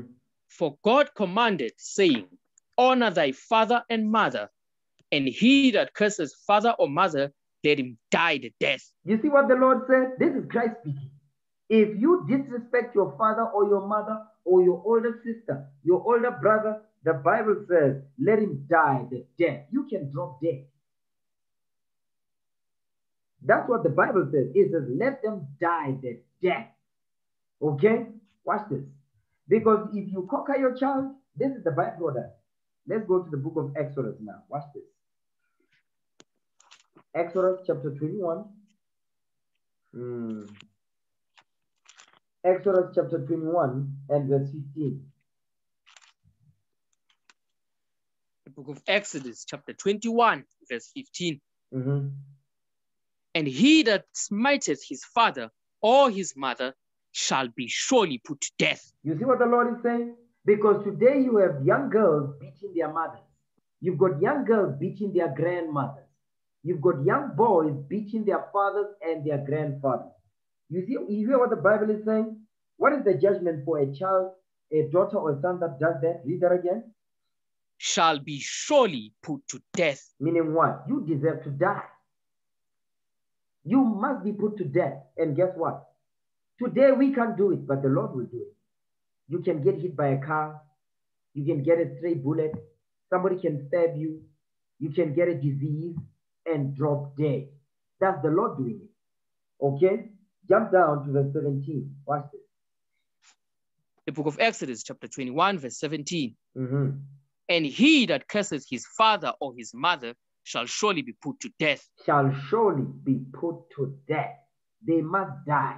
But today we can't do it because we're not under the law of sacrifice. Guess who does it today? The Lord does it. The Most High God does that day. You understand? You can always count on the Lord to do it. The Lord doesn't miss when he does those things. Okay? Watch this. Give me Sirach 30 verse 11. Go back there again. The book of Ecclesiasticus, chapter 30, verse 11. Mm-hmm. Give him no liberty in his youth, and wink not at his follies. He says, don't be laughing at the evils that he's doing. Because today, the young men, they join gangs, and I'm still going to deal with them. They join gangs, the girls, girls also, they join gangs, by the way, not just the boys. The girls do it too. You understand? He says, don't wink at their folly. When you see them going off, you better check them, because if you don't, you're creating a monster. And the day when that monster is full-blown, guess what? That monster will devour you. That child is going to oppress you. That child is going to oppress you every day of your life. You understand? When he goes to jail, guess what you're going to do? You're going to have to go and bail him out. We see that in the community. You understand? You know that your son is the devil, the Bible speaks of. But whenever the police come and pick him up, guess what? You are the one that is hiding him. You're the one that is speaking for him. No, my child is not like that. Hey, what? Hey, what? You know your child is the devil, but you are hiding him. Same with the girl, the sister. You know your child, your daughter is a whore. She's sleeping around all over the place. Guess what? When her name comes up, you get upset. But you know she's a whore of the community. You understand? Jump down to verse 13. Watch this. Ecclesiasticus chapter 30, verse 13. Mhm. Chastise thy son and hold him to labor, lest his lewd behavior be an offense unto thee. He says, chastise thy son and hold him to labor. Let his lewd behavior, meaning his evil, disrespectful behavior, be an offense unto you. Because he's going to be an offense unto you. You're going to find your son or your daughter offensive and disrespectful. We see that all the time. You understand? Watch this. Now, we need to understand the children, they become monsters. Remember, we read in 2nd Ezra. Go back to 2nd Ezra so we don't lose that thought. Okay? 2nd Ezra chapter 5, verse 8. Second book of Ezra, chapter 5, verse 8. Mm-hmm. There shall be a confusion also in many places, and the fire shall be oft sent out again, and the wild beasts shall change their places, and menstruous women shall bring forth monsters. Menstruous women shall bring forth monsters, because women rule over them. These are monsters that the women are raising today. Because today, another thing also is that when it says menstruous women shall bring forth monsters, women rule over them. Because even if there's mother and father in the house, when the father corrects the children, the black woman, she will open a big black mouth to say, no, hey, what? That's the reason why the children, they do whatever the evil they do, because the mother is sitting right there in the corner, making sure that when the father corrects the children, the mother's going to be standing up, running a big mouth. That's why now you see today the family is divided, because the children, when they want to do evil, they know that the mother will be advocating for them, will be rooting for them. Guess what? Who becomes the bad guy? The father always becomes the bad guy. That's why today children, they hate their fathers, they love their mothers, because the mother is the one that is teaching their children to hate their father. Why? Because the father corrects, and the mother make it seem like that's a bad thing. No, that's a good thing. You understand? Watch this. Give me Proverbs chapter 1, verse 10. Okay? This is what happens to these children. You know what? Give me Isaiah 51 first. Give me Isaiah 51, verse 20. Isaiah chapter 51, verse 20.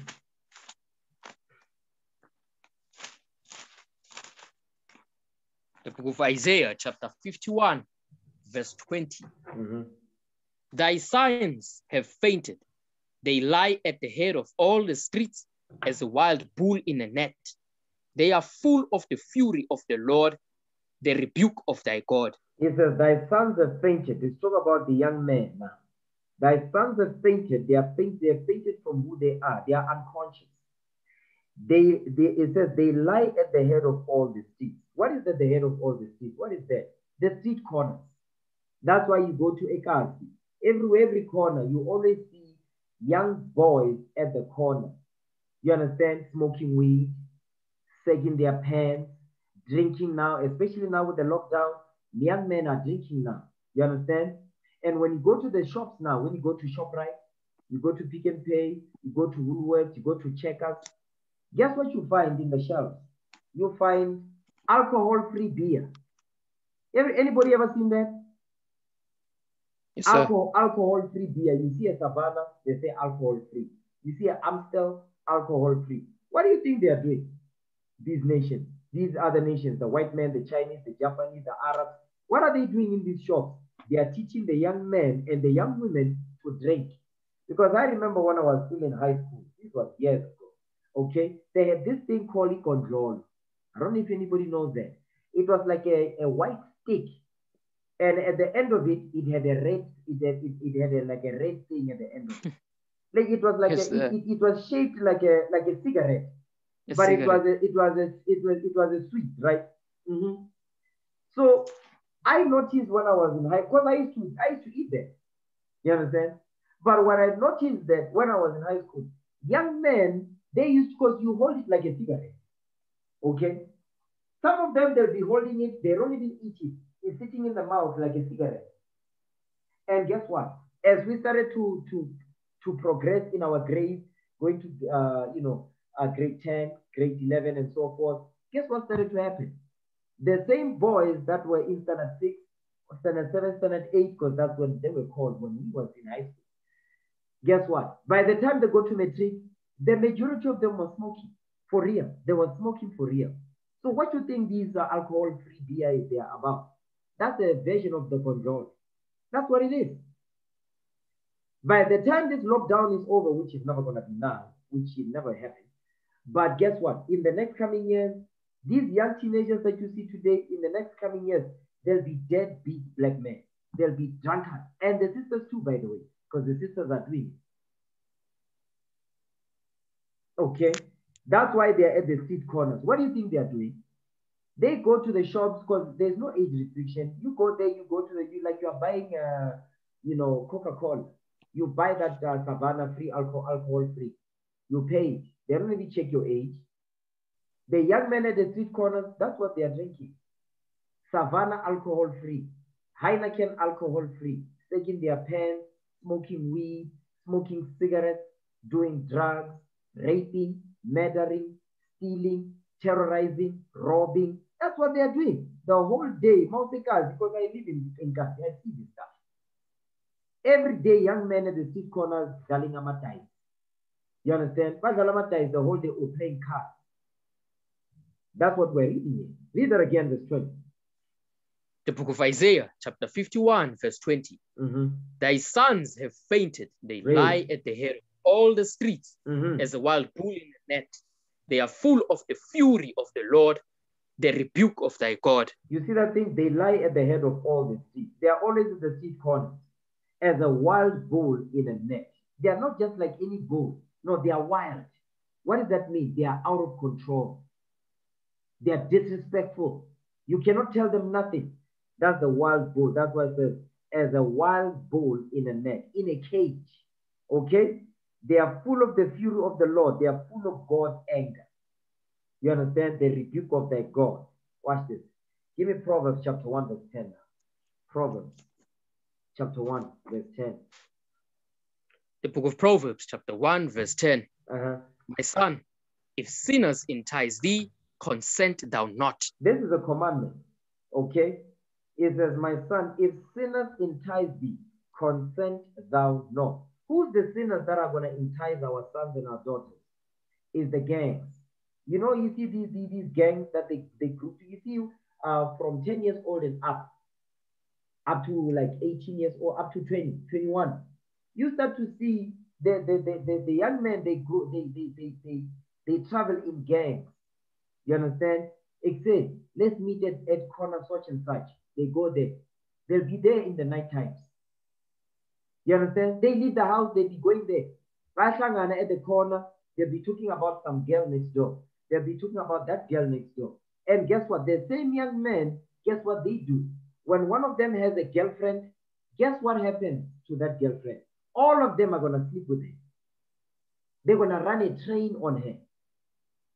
I've had stories where the young men, one of them or two of them have a girlfriend. You know, there's two boys in the group that have a girlfriend. There are maybe 5 or 6 of them. They meet with the girlfriend. Guess what happens? All the boys, they're going to end up sleeping with those girls. Some of them, because they're sexually active and all of that, they are on their menstrual. I've had stories where they had to wait. In the middle of the thing, they had to wait for the sister to finish her menstrual. Because remember, there's time when they have a heavy flow, especially in the beginning of the 7 days, they wait. They'll be standing there, waiting for her to finish. As soon as she's done, they go and they do it again. When she's flowing again, they stop. They would listen. That's some evil stuff going on today. You understand? That's where teenage pregnancy happens. Teenage pregnancy. And guess what end up happening? They end up gang raping the girls. That's what end up happening. We've had stories. You understand? Just read Daily Sun, you will see these horror stories. You understand? Read that part again, verse 10. The book of Proverbs, chapter 1, verse 10. My son, if sinners entice thee, consent thou not. Who's the sinner? This going into peer pressure. Peer pressure. From 10 years old and up, 13 years old, 14, 15, 16 years old, peer pressure going on up to 21. Peer pressure. When it says the sinners entice you, that's the pressure that you get from your peers. those that are in your same age group. Watch this. Give me the book of Luke chapter 7 verse 31. Luke 7 verse 31.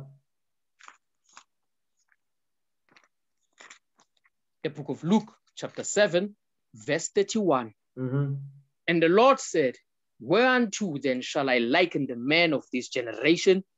And to what are they like? You see what he's asking? What is the man of this generation like? Because today the men of this generation, they don't have common sense. They don't lead by example. They don't set the right example. The young men that are coming after them, they're doing the same dumb stuff. Okay, come on. They are like unto children sitting in the marketplace. You see that thing? They are like children sitting in a marketplace. The same children that you see that we read about in Isaiah 51 verse 20, Proverbs chapter 1 verse 10, that's the same one. They are like unto children sitting in a marketplace. That's the street corners. Okay, come on. And calling one to another. You see that thing? And calling one to another. That's why the book of Proverbs says, my son, if sinners entice thee, consent thou not. The enticement is that when they call you, for you to join their group. Okay? Calling one to another, saying what? And saying, we have piped unto you, and ye have not danced. Mm-hmm. We have mourned to you, and ye have not wept. Because this part when it says, we have piped unto you, and ye have not danced, that's when you don't consent. But if you don't consent, when they pipe unto you, guess what? You're going to dance to the tune. You understand? It says, we have mourned unto you, ye have not wept. But if they mourn unto you, meaning they complain, when every time I must be, you don't go. So that's what they say. Every time I must so when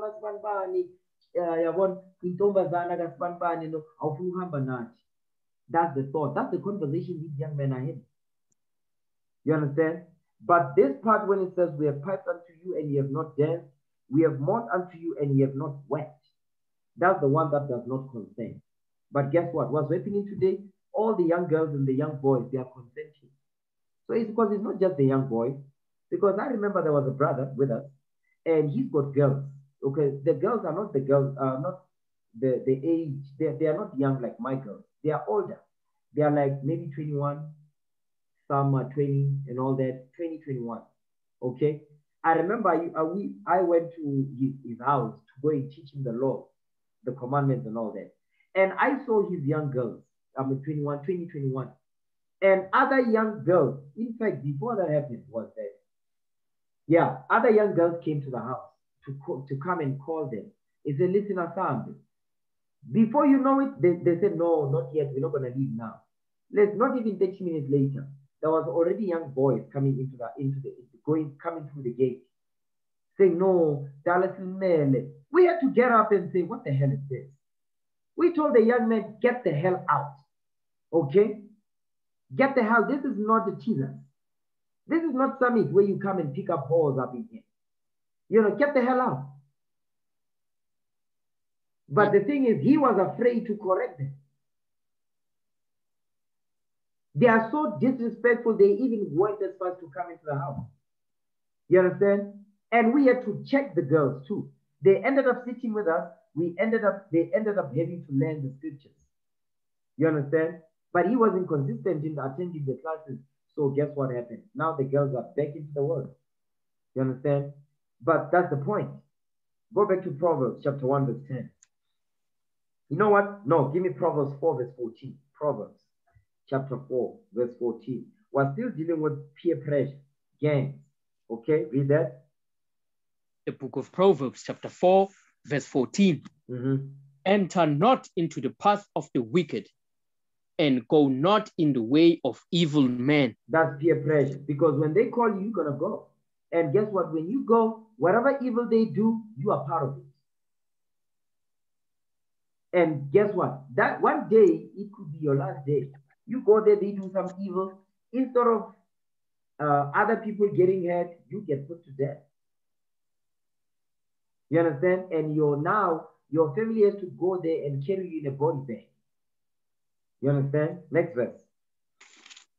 Verse 15. Avoid it, pass not by it, turn from it and pass away. You see what it's saying? Don't go into the way of evil men. That's talking about peer pressure. You understand? Come on. For they sleep not, except they have done mischief. Mm-hmm. And their sleep is taken away, unless they cause some to fall. That's the key right there. It says, for they sleep not, except they have done mischief.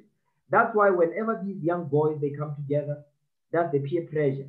You understand? But you know, adolescent stage. They're in that adolescent stage. Guess what? Before they go to sleep, they're already planning. Okay, yeah, so saying the so. You understand? That's what they do. They discuss the evil they are going to do. Okay, for they sleep not, except they have done mischief. They've jumped into somebody's house because there's a girl in there. Guess what? The father in there might have a gun and not kill you, but then paralyze you. You end up on a wheelchair for the rest of your life. The reason why these young men don't think like this is because they don't have brains. You understand? The brains are not operational. The brain is empty. They need the laws of God. They need the new software. They need their hard drive to be reset. You need to format the hard drive. That's the mind. It must be formatted. Then you need to start a new progress, which is the law. Okay, come on. Verse 17. For they eat the bread of wickedness and drink the wine of violence. You see that thing? They eat the bread of wickedness and drink the wine of violence. So that's why they what? They rob, they murder, they steal. You understand? They cheat, they rape. They do all manner of evil. Why? Because the peers are the ones that are pressurizing them to do it. Because some of them in these gangs, they don't want to do it. But because there's no father in the house, that's why they do it. Okay? Go back to Proverbs chapter 1, verse 10. Proverbs chapter 1, verse 10. My son, if sinners entice thee, consent thou not. Consent thou not. Watch this. I want to share something real quick. If sinners entice thee, consent thou not. Watch this. I'm going to share my screen real quick so everybody can see what I'm looking at. Now, these are gangs, okay? There's a show called Street Talk. This is an old show, but just watch this, okay? Anybody can see my screen? Yes, sir. Oh, please. And a black man. Move on, move forward.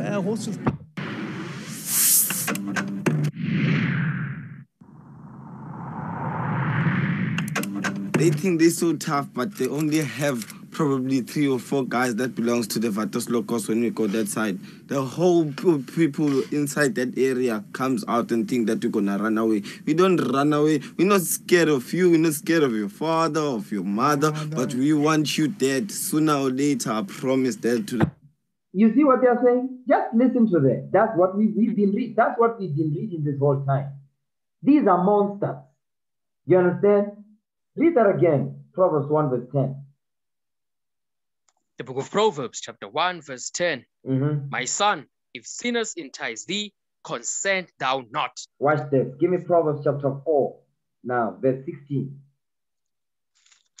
Proverbs chapter 4, verse 16. For they sleep not, except they have done mischief. And their sleep is taken away, unless they cause some to fall. You see what they are saying? We're not scared of your father, your mother, whoever. They say they swear to the Lord that they're going to do that. We're going to kill you. Okay, come on. Verse 17. For they eat the bread of wickedness and drink the wine of violence. That's what you are seeing here. Okay? The Lord. But we want you dead. Sooner or later, I promise that to the Lord.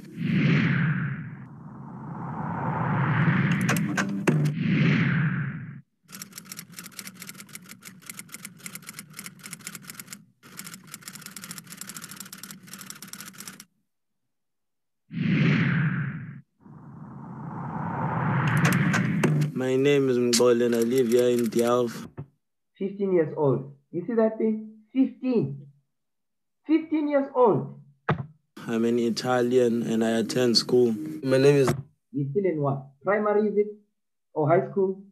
Roger, I'm an Italian. I live here in Delft and I attend school. My name is Serge. I'm an Italian. I stay here in Delft. My name is Zest. I'm an Italian. I stay in Delft. I attend school at Rosendal. My name is Malcolm X and I live here in Delft. I'm an Italian, proudly I shall say. These are kids, okay, out of control. My name is Par. I live here in Delft. I attend school here in Delft. I'm a Vatos Locos. My name is Tizo. I'm a true Vatos Locos. I live here in Delft. Yeah, my name is Tabi, so I stay here in Delft, watch Vatos Locos. The Italians live in 11th section and the Vatos Locos live in Leiden. In Cooks, we also have VLs in 79. You see, just like in Philip, we also have VLs. We have other friends. You see that thing? These are children. You understand? But now these are monsters. This is what Ezra is talking about when it says, menstruous women shall bring forth monsters. These are the monsters that you are seeing. So this is not just in Cape Town. It's in Alex, it's in Tembisa, it's in Soweto, it's everywhere. This is what you see. You understand? They're all over in Kailicha. I come from Kailicha. And they also stay. We have Italians in Lang. We have Amavura in Cooks and they have CWS MTC. Yeah, in Nyanga, Chama Westayela. And MTC. Like when we found each other to form up a group in Cape Town. Like Friday, we must be a lot like a community. Everybody has a knife, anything to kill, belts, everything. Then the VLs come out from the school, then it's going to be a clutch. It must be a lot like a community. Everybody has a knife, anything to kill. You see that? Anything to kill. Belts, everything. Then the VLs come out from the school, then it's going to be a clutch. We meet in the train or in town. Yeah, in the station. The station. But it all started from girls. The station. But it all started from girls. When we are really fighting, we must show who is the best between the Italians and the Vatos Locos. But as I see it, I think the Italians are the best at the moment. Italian all the way. We are the best. Because we just killed one of them now last week. You see, it's like they are talking about coffee. Yes, we are 8 millimeters. That's how they are talking. You understand? Give me that in Isaiah 51 verse 20. Read that again.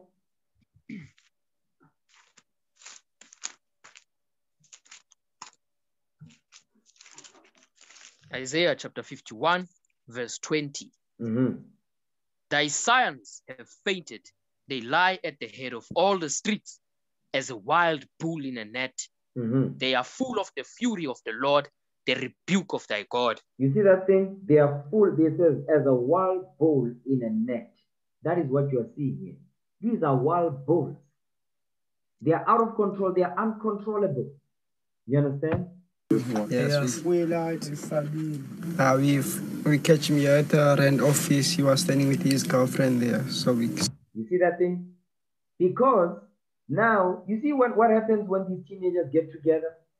Some of them, they not some, all of them, they have girlfriends. They make their business to find a girlfriend. And guess what? Also, there's gangs that are comprised of girls. I'm going to play that in a second. But what you are seeing here is that, guess what happened to those girls that are part of these gangs? How do you think these girls get initiated?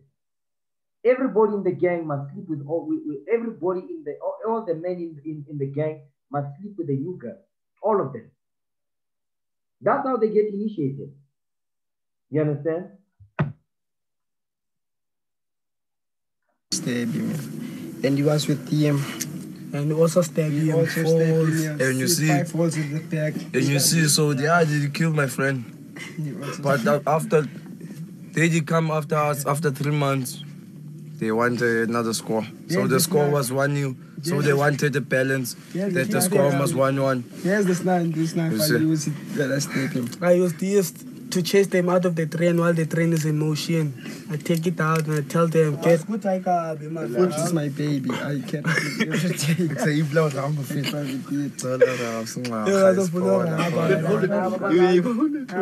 Yeah, you killed my friend. I mean, like, it's like even as we go out, it's not safe. You know, we all party. You see, everyone party must. But there is a place that you must separate. You see, as what they killed my friend is over just a girlfriend. That the girls stay in my section and in my road. So these guys, one of them are dating this girl. So the fight started there up this girl. You see what starts the fight? The women, the girls. So you young girls that are dating, that are interested in men, you better run away from this stuff. Because if you don't, that's exactly what's going to happen to you.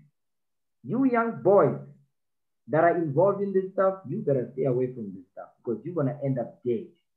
Okay? They're going to give you a Colombian necktie. You know what a Colombian necktie is?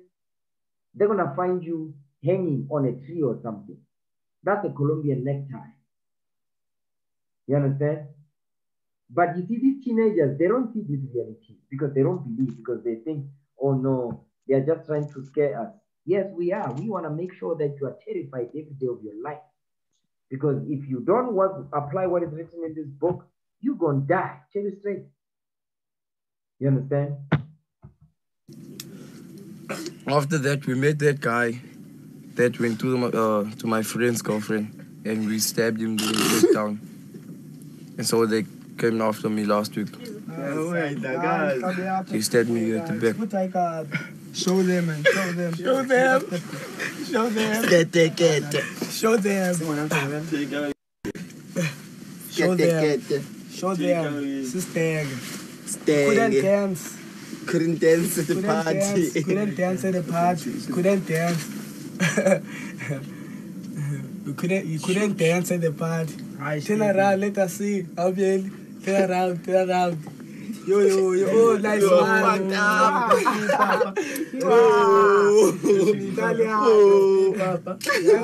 This one was mine. This one was mine, and that one He's also. talking shit.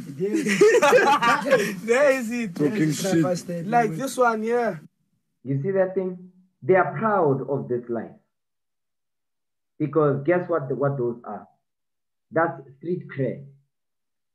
So in order for you to be involved in this stuff, you need to be able to do the evils that they do so you can be accepted. Guess what? At a lower level, you know these teenage girls, these teenage boys that they meet in the afternoon around Goma 6, or they leave around Goma, especially Saturdays and Sundays. That's when they disappear. You don't see them. They come back after 8, 9 o'clock, 10 o'clock, 11 o'clock. Where do you think they're at? What do you think they are doing? These young boys, 15 years old, 16 years old. That's exactly what they are doing. How many girls do you think they are running a train on? You'll find that there's 8 and 10 of them. There's one girl.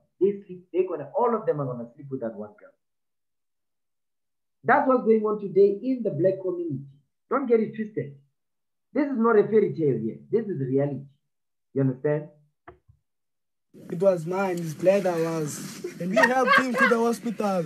Yeah, we wanted to kill him. We wanted to kill him, but we helped him. But we helped him to the hospital because we used to play soccer together. We used to play soccer together. You know these guys, they know me, especially him. I was playing with him in the same team. Soccer. Yes. That's why I think for me. And the name of the team was 11 Stars. I was with my friend from Kaili, Chatano. You know, he's also in Italian. I came from the section. My friend was on Mixed, so he was chatting to this girl. This girl told him no. Remember, this is during the time of the Mixed Day. Today, guess what we have today? We've got WhatsApp today. Okay? We've got Instagram today. We've got Twitter today. We've got more now to plan and plot the evil. you shouldn't walk that way because they're coming that side. When we walked on the main road, a lot of guys came to us with knives and like axes and that. They came to us, so we ran to houses. And then I ran away. I ran along. Okay, so that's it on that. Let me see. There's another one that I want to show. Okay. The Bible is a true book. Don't get it twisted. All right.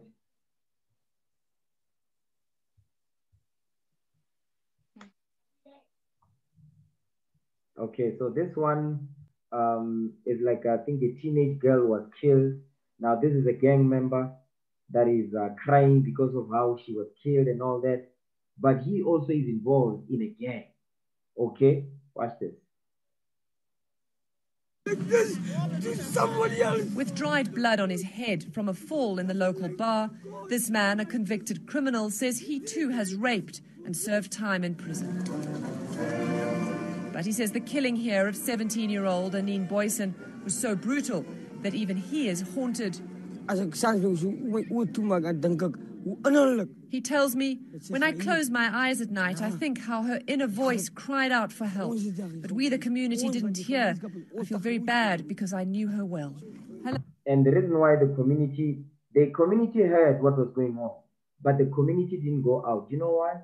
Because they are afraid of these young boys that are oppressing the elders, the young boys that are oppressing the people in the community. That's why it says, and children are their oppressors and women rule over them. So he came over to us to insist that his gang, a violent criminal network called the 28s that are feared in communities like this, had nothing to do with the attack. He said, for everyone that's a 28, we were not part of this. Only that individual is to blame. Responsible, he and 2 others have been arrested, say police. It was at this construction site that Anine was raped, mutilated, and disemboweled. You see that thing? She was raped, mutilated. Oh my God. So what we are seeing here is only the things that are recorded and reported. But there's many more incidences that happen on a daily basis that nobody talks about them. Okay? And it's our job to make sure that these young girls and young boys, they know exactly what the judgment of the Lord is. This is what happens when you don't follow what is written in this book. You understand? So I hope you brothers, you men, I need you men to see this thing. We have a lot of work to do. We don't got time for BS. We've got so much work to do. These are places we're going to be going to teach the gospel. Boysen. Places like Boysen, Soweto, okay, El Dorado Park. Because that's where young men and young women, they drop dead because of gangs. They are terrorized by what? By these monsters. These monstrous children, they are terrorizing the community. Nobody's standing up. You understand? So we have a lot of work to do. Understand that thing. She survived the attack, but died later in hospital. Her injuries so horrific that the doctors and nurses who treated her were traumatized. It can't just be a straight murder. No one will do such an horrendous deed on anyone else. I'm convinced there's some gang and some prison gang initiation that is linked to this particular murder and rape. So this is like a rank here within the gang that you were in. And you were in the? The 26. The 26ers. Wilfred Yankee says he was tattooed in prison, badges on his skin that defined his gang, the 26ers. They say they've been rehabilitated, but still understand the rituals of gang life. He tells me, when someone wants to join a gang, the gang leaders say, here's a knife, go stab. You see that thing? You're not going to join for free. You must prove yourself that you can actually do what they've done also. Shoot someone, and they do it as a test. But Anine's death was not part of that rite of passage, says Yankees. Yankee says, I don't understand why they did it. She maybe said, I don't want you anymore. Then the action started there, but I can't say. But it is drugs, wine. Drugs may help to explain what happened, but not why Anine was butchered. So it seems that even the most hardened criminals are searching for answers. Beyond the poverty, government seems unable to deal with the growing sense of hopelessness in places like this. As the gangster grips my hand, seemingly reluctant to let go, still upset, his solution is to call for more violence. One person must be executed and must be laid to death. Robin. You see that thing right there? This is a vicious cycle. It's never going to end. The only thing that's going to break this vicious cycle is God's commandment. Because the reason why these young men are doing what they are doing to themselves is because they don't know who they are. The greatest crime that has ever been committed against the children of Israel was our identity being stolen from us. When our identity was stolen from us, we forgot who we are and how great we are on this earth. That's why we do the things we do to one another. We don't apply the royal law no more. Love your neighbor as you love yourself. We don't do that no more. You understand? Kerno, CNN, Bredasdorp, South Africa. Okay. So, go back to Proverbs. Proverbs chapter 4. No, Proverbs chapter 1 verse 10. One more again.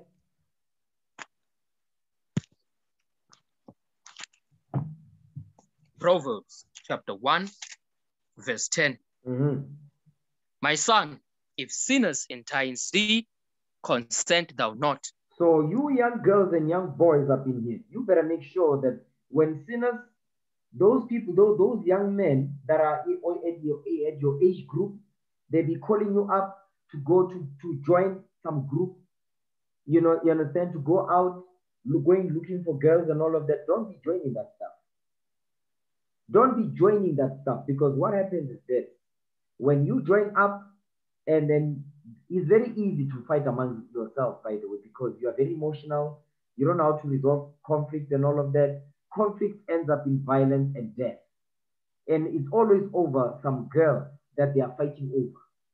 It always happens like that. You understand? Ray. If they say, come with us, let us lay wait for blood. Let us lurk privately for the innocent without cause. You see what he's saying? If they say, come with us, thus we have piped unto you. It says, let us lay wait for blood. Meaning what? That's violence is in their mind. That's what they eat on a daily. The bread of wickedness. Okay? And violence. Let us lay wait for blood. Let us lay privily for the innocent without cause. That's why they are always up in the street corners. What do you think they are doing? It says, for idleness teaches much evil. You understand? Read. Let us swallow them up alive as the grave, and whole as those that go down into the pit. I mean, they are planning to kill. That's why they murder, they rob, they steal. If they take your phone and you are resisting, they stab you, you end up dead. Come on. We shall find all precious substance. We shall fill our houses with spoil. That goes into stealing. They plan to steal stuff. So it evolves. The evil just keep on evolving. Come on. Cast in thy lot among us. Let us all have one purse. Because now when you start stealing, you start to have one purse. You say, listen, whatever we're gonna steal, we're gonna have one place where we're gonna bring the goods to. Eventually, you're gonna start fighting over the stuff that you've stolen. Why? Because you have the spirit of covetousness. Everybody's not there for the same thing. There's no honor among thieves. Okay, come on. My son, walk not thou in the way with them. Refrain thy foot from their path. That's what we read in Proverbs chapter 4. Okay, read Proverbs 4 verse 15. Proverbs chapter 4 verse 15. Actually, you know what? Start at verse 14. Read 14 and 15 together. The book of Proverbs chapter 4 verse 14. Enter not into the path of the wicked, and go not in the way of evil men. Avoid it. Pass not by it. Turn from it and pass away. You see what he's saying? He's repeating the same thing that he just said in Proverbs chapter 1. Okay? Read that part again, verse 15. Go back to Proverbs 1, verse 15. The book of Proverbs chapter 1, verse 15. My son, walk not thou in the way with them, refrain thy foot from their path. It says, refrain thy foot from their path, because their path is the path of wickedness. okay, is only gonna lead you to death and destruction. Read on. For their feet run to evil and make haste to shed blood. It says their feet run to evil. Because their feet run to evil, they are always having evil things. They're only planning to do evil all the time. They are occupied with evil. That's what it's really saying here. For their feet run to evil, they are always occupied with evil and make haste to shed blood. Meaning for them it's easy to kill a man. It's a small thing for them to kill a man, to kill a child. They don't care. You understand? Come on. Surely in vain the net is spread in the sight of any bird. Because they are the bird. They are the bird. So surely in vain the net is spread in the sight of any bird. They are the bird. Because remember it says, thy sons of Satan, they lie at the head of all the streets as a wild bull in a net. They get trapped up in the what? In the systems that society has set up. And guess where they end up? They end up in jail. When they come out of jail, they don't know anything else but what? Thug life. Guess where they go? They go back. And then before you know it, they are back in jail. So they'll always be in and out of jail all the time. Okay, come on. And they lay wait for their own blood. They lag privily for their own lives. You see what it says? It says they lay wait for their own blood, meaning for their own people. This is black on black crime. Okay? They lay wait for their own blood. They lag privily for their own lives. Guess what? They end up dead as well. Read. So are the ways of everyone that is greedy of gain, which taketh away the life of the owners thereof. You see that thing? It says, so are the ways of everyone that is greedy of gain. Because that's all that is, that's the only thing that is in their mind. Gain. They are greedy of gain. Whether it's taking somebody's girlfriend, whether it's taking somebody's phone, whether it's taking somebody's handbag, whether it's taking somebody's purse and all that, taking somebody's laptop, that's the greediness of the gain that they are in the midst of, because they are always occupied in evil. Everything they talk about is about how to go and deceive the next man. You understand? Read. Wisdom crieth without, she uttereth her voice in the streets. No, that's it on that. Okay, watch this. Give me, let me see if I want to go there. Give me the book of Isaiah 42. I'm almost done. I'm going to have to do part 2 of this. Tomorrow I'm going to do part 2, Lord's will. Okay? I'm going to have to do part 2 of this. There's a lot of stuff I want to go over. Isaiah 42, verse 22. The book of Isaiah, chapter 42, verse 22. But this is a people robbed and spoiled. Come on. They are all of them snared in holes, and they are hid in prison houses. They are for a prey, and none delivereth, for a spoil, and none saith, restore. So it says they are hid in prison houses, because all these young men, they end up in jail, in prison houses. Who's filling up the jail? The black men. Young black men, they are filling up the jail. You go to jail, it's filled up with black men in there. You understand? Watch this. Give me the book of Psalms, chapter 10. Psalms chapter 10, verse 8. Because when you do evil, you go against God's commandments, this is what's going to be waiting for you. Joining those gangs, joining the peer pressures, whether it's girls and boys. You join any of them, you allow some girl next door to take you. Listen, yeah, man, let's go out, man. Yes, there's a bottle store somewhere. Yes, somewhere. There's a party. Don't be going to those places. Especially you young girls. Very easy to be deceived. You young boys, the same way. You understand? There's no, but even a party somewhere. You go there. Guess what end up happening? Somebody end up getting raped. Guess what? You find yourself in that situation now. Now, the community is going to look at you. You are a rapist. You see that thing? Simply because you didn't want to follow command. You didn't want to listen to your older sister, to your older brother, your father, your mother. You don't want to listen. Okay? Psalms chapter 10, verse 8. Read that. The book of Psalms, chapter 10, verse 8.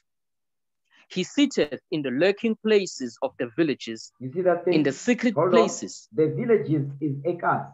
That's the villages. You understand? He says, he sitteth in the lurking places of the villages. Eka, come on.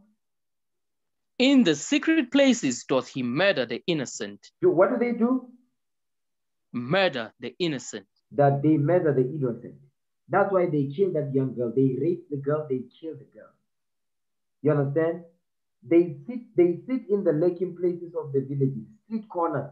Once the sun goes down, it's 7 o'clock, 8 o'clock, you'll find young men at the street corner, drinking, smoking. What do? They be robbing the people. You understand? It says, in secret places does he murder the innocent. Read on. His eyes are privily set against the poor. Their eyes are privily set against the poor. Read on. He lieth in wait secretly as a lion in his den. He lieth in wait to catch the poor. He doth catch the poor when he draweth him into his net. You see that thing? When he draweth him into his net. He says he lieth in wait secretly as a lion in his den. Because what do lions do? They tear in pieces the prey. That's what these young men do. You understand? That's what they do. And if the girl does not want to, but guess what happens? The next day when they see the girl, they end up beating the girl. They end up beating the girl. They end up raping the girl. That's what happens. They end up killing the girl. Ray. He croucheth and humbleth himself, that the poor may fall by his strong ones. Okay, read that part again. The book of Psalms, chapter 10, verse 10. He croucheth and humbleth himself, that the poor may fall by his strong ones. Usually, a lot of the times, you see these young boys that are doing evil at night, you know, when the sun goes down and they be doing evil. In the morning, you'll never suspect them.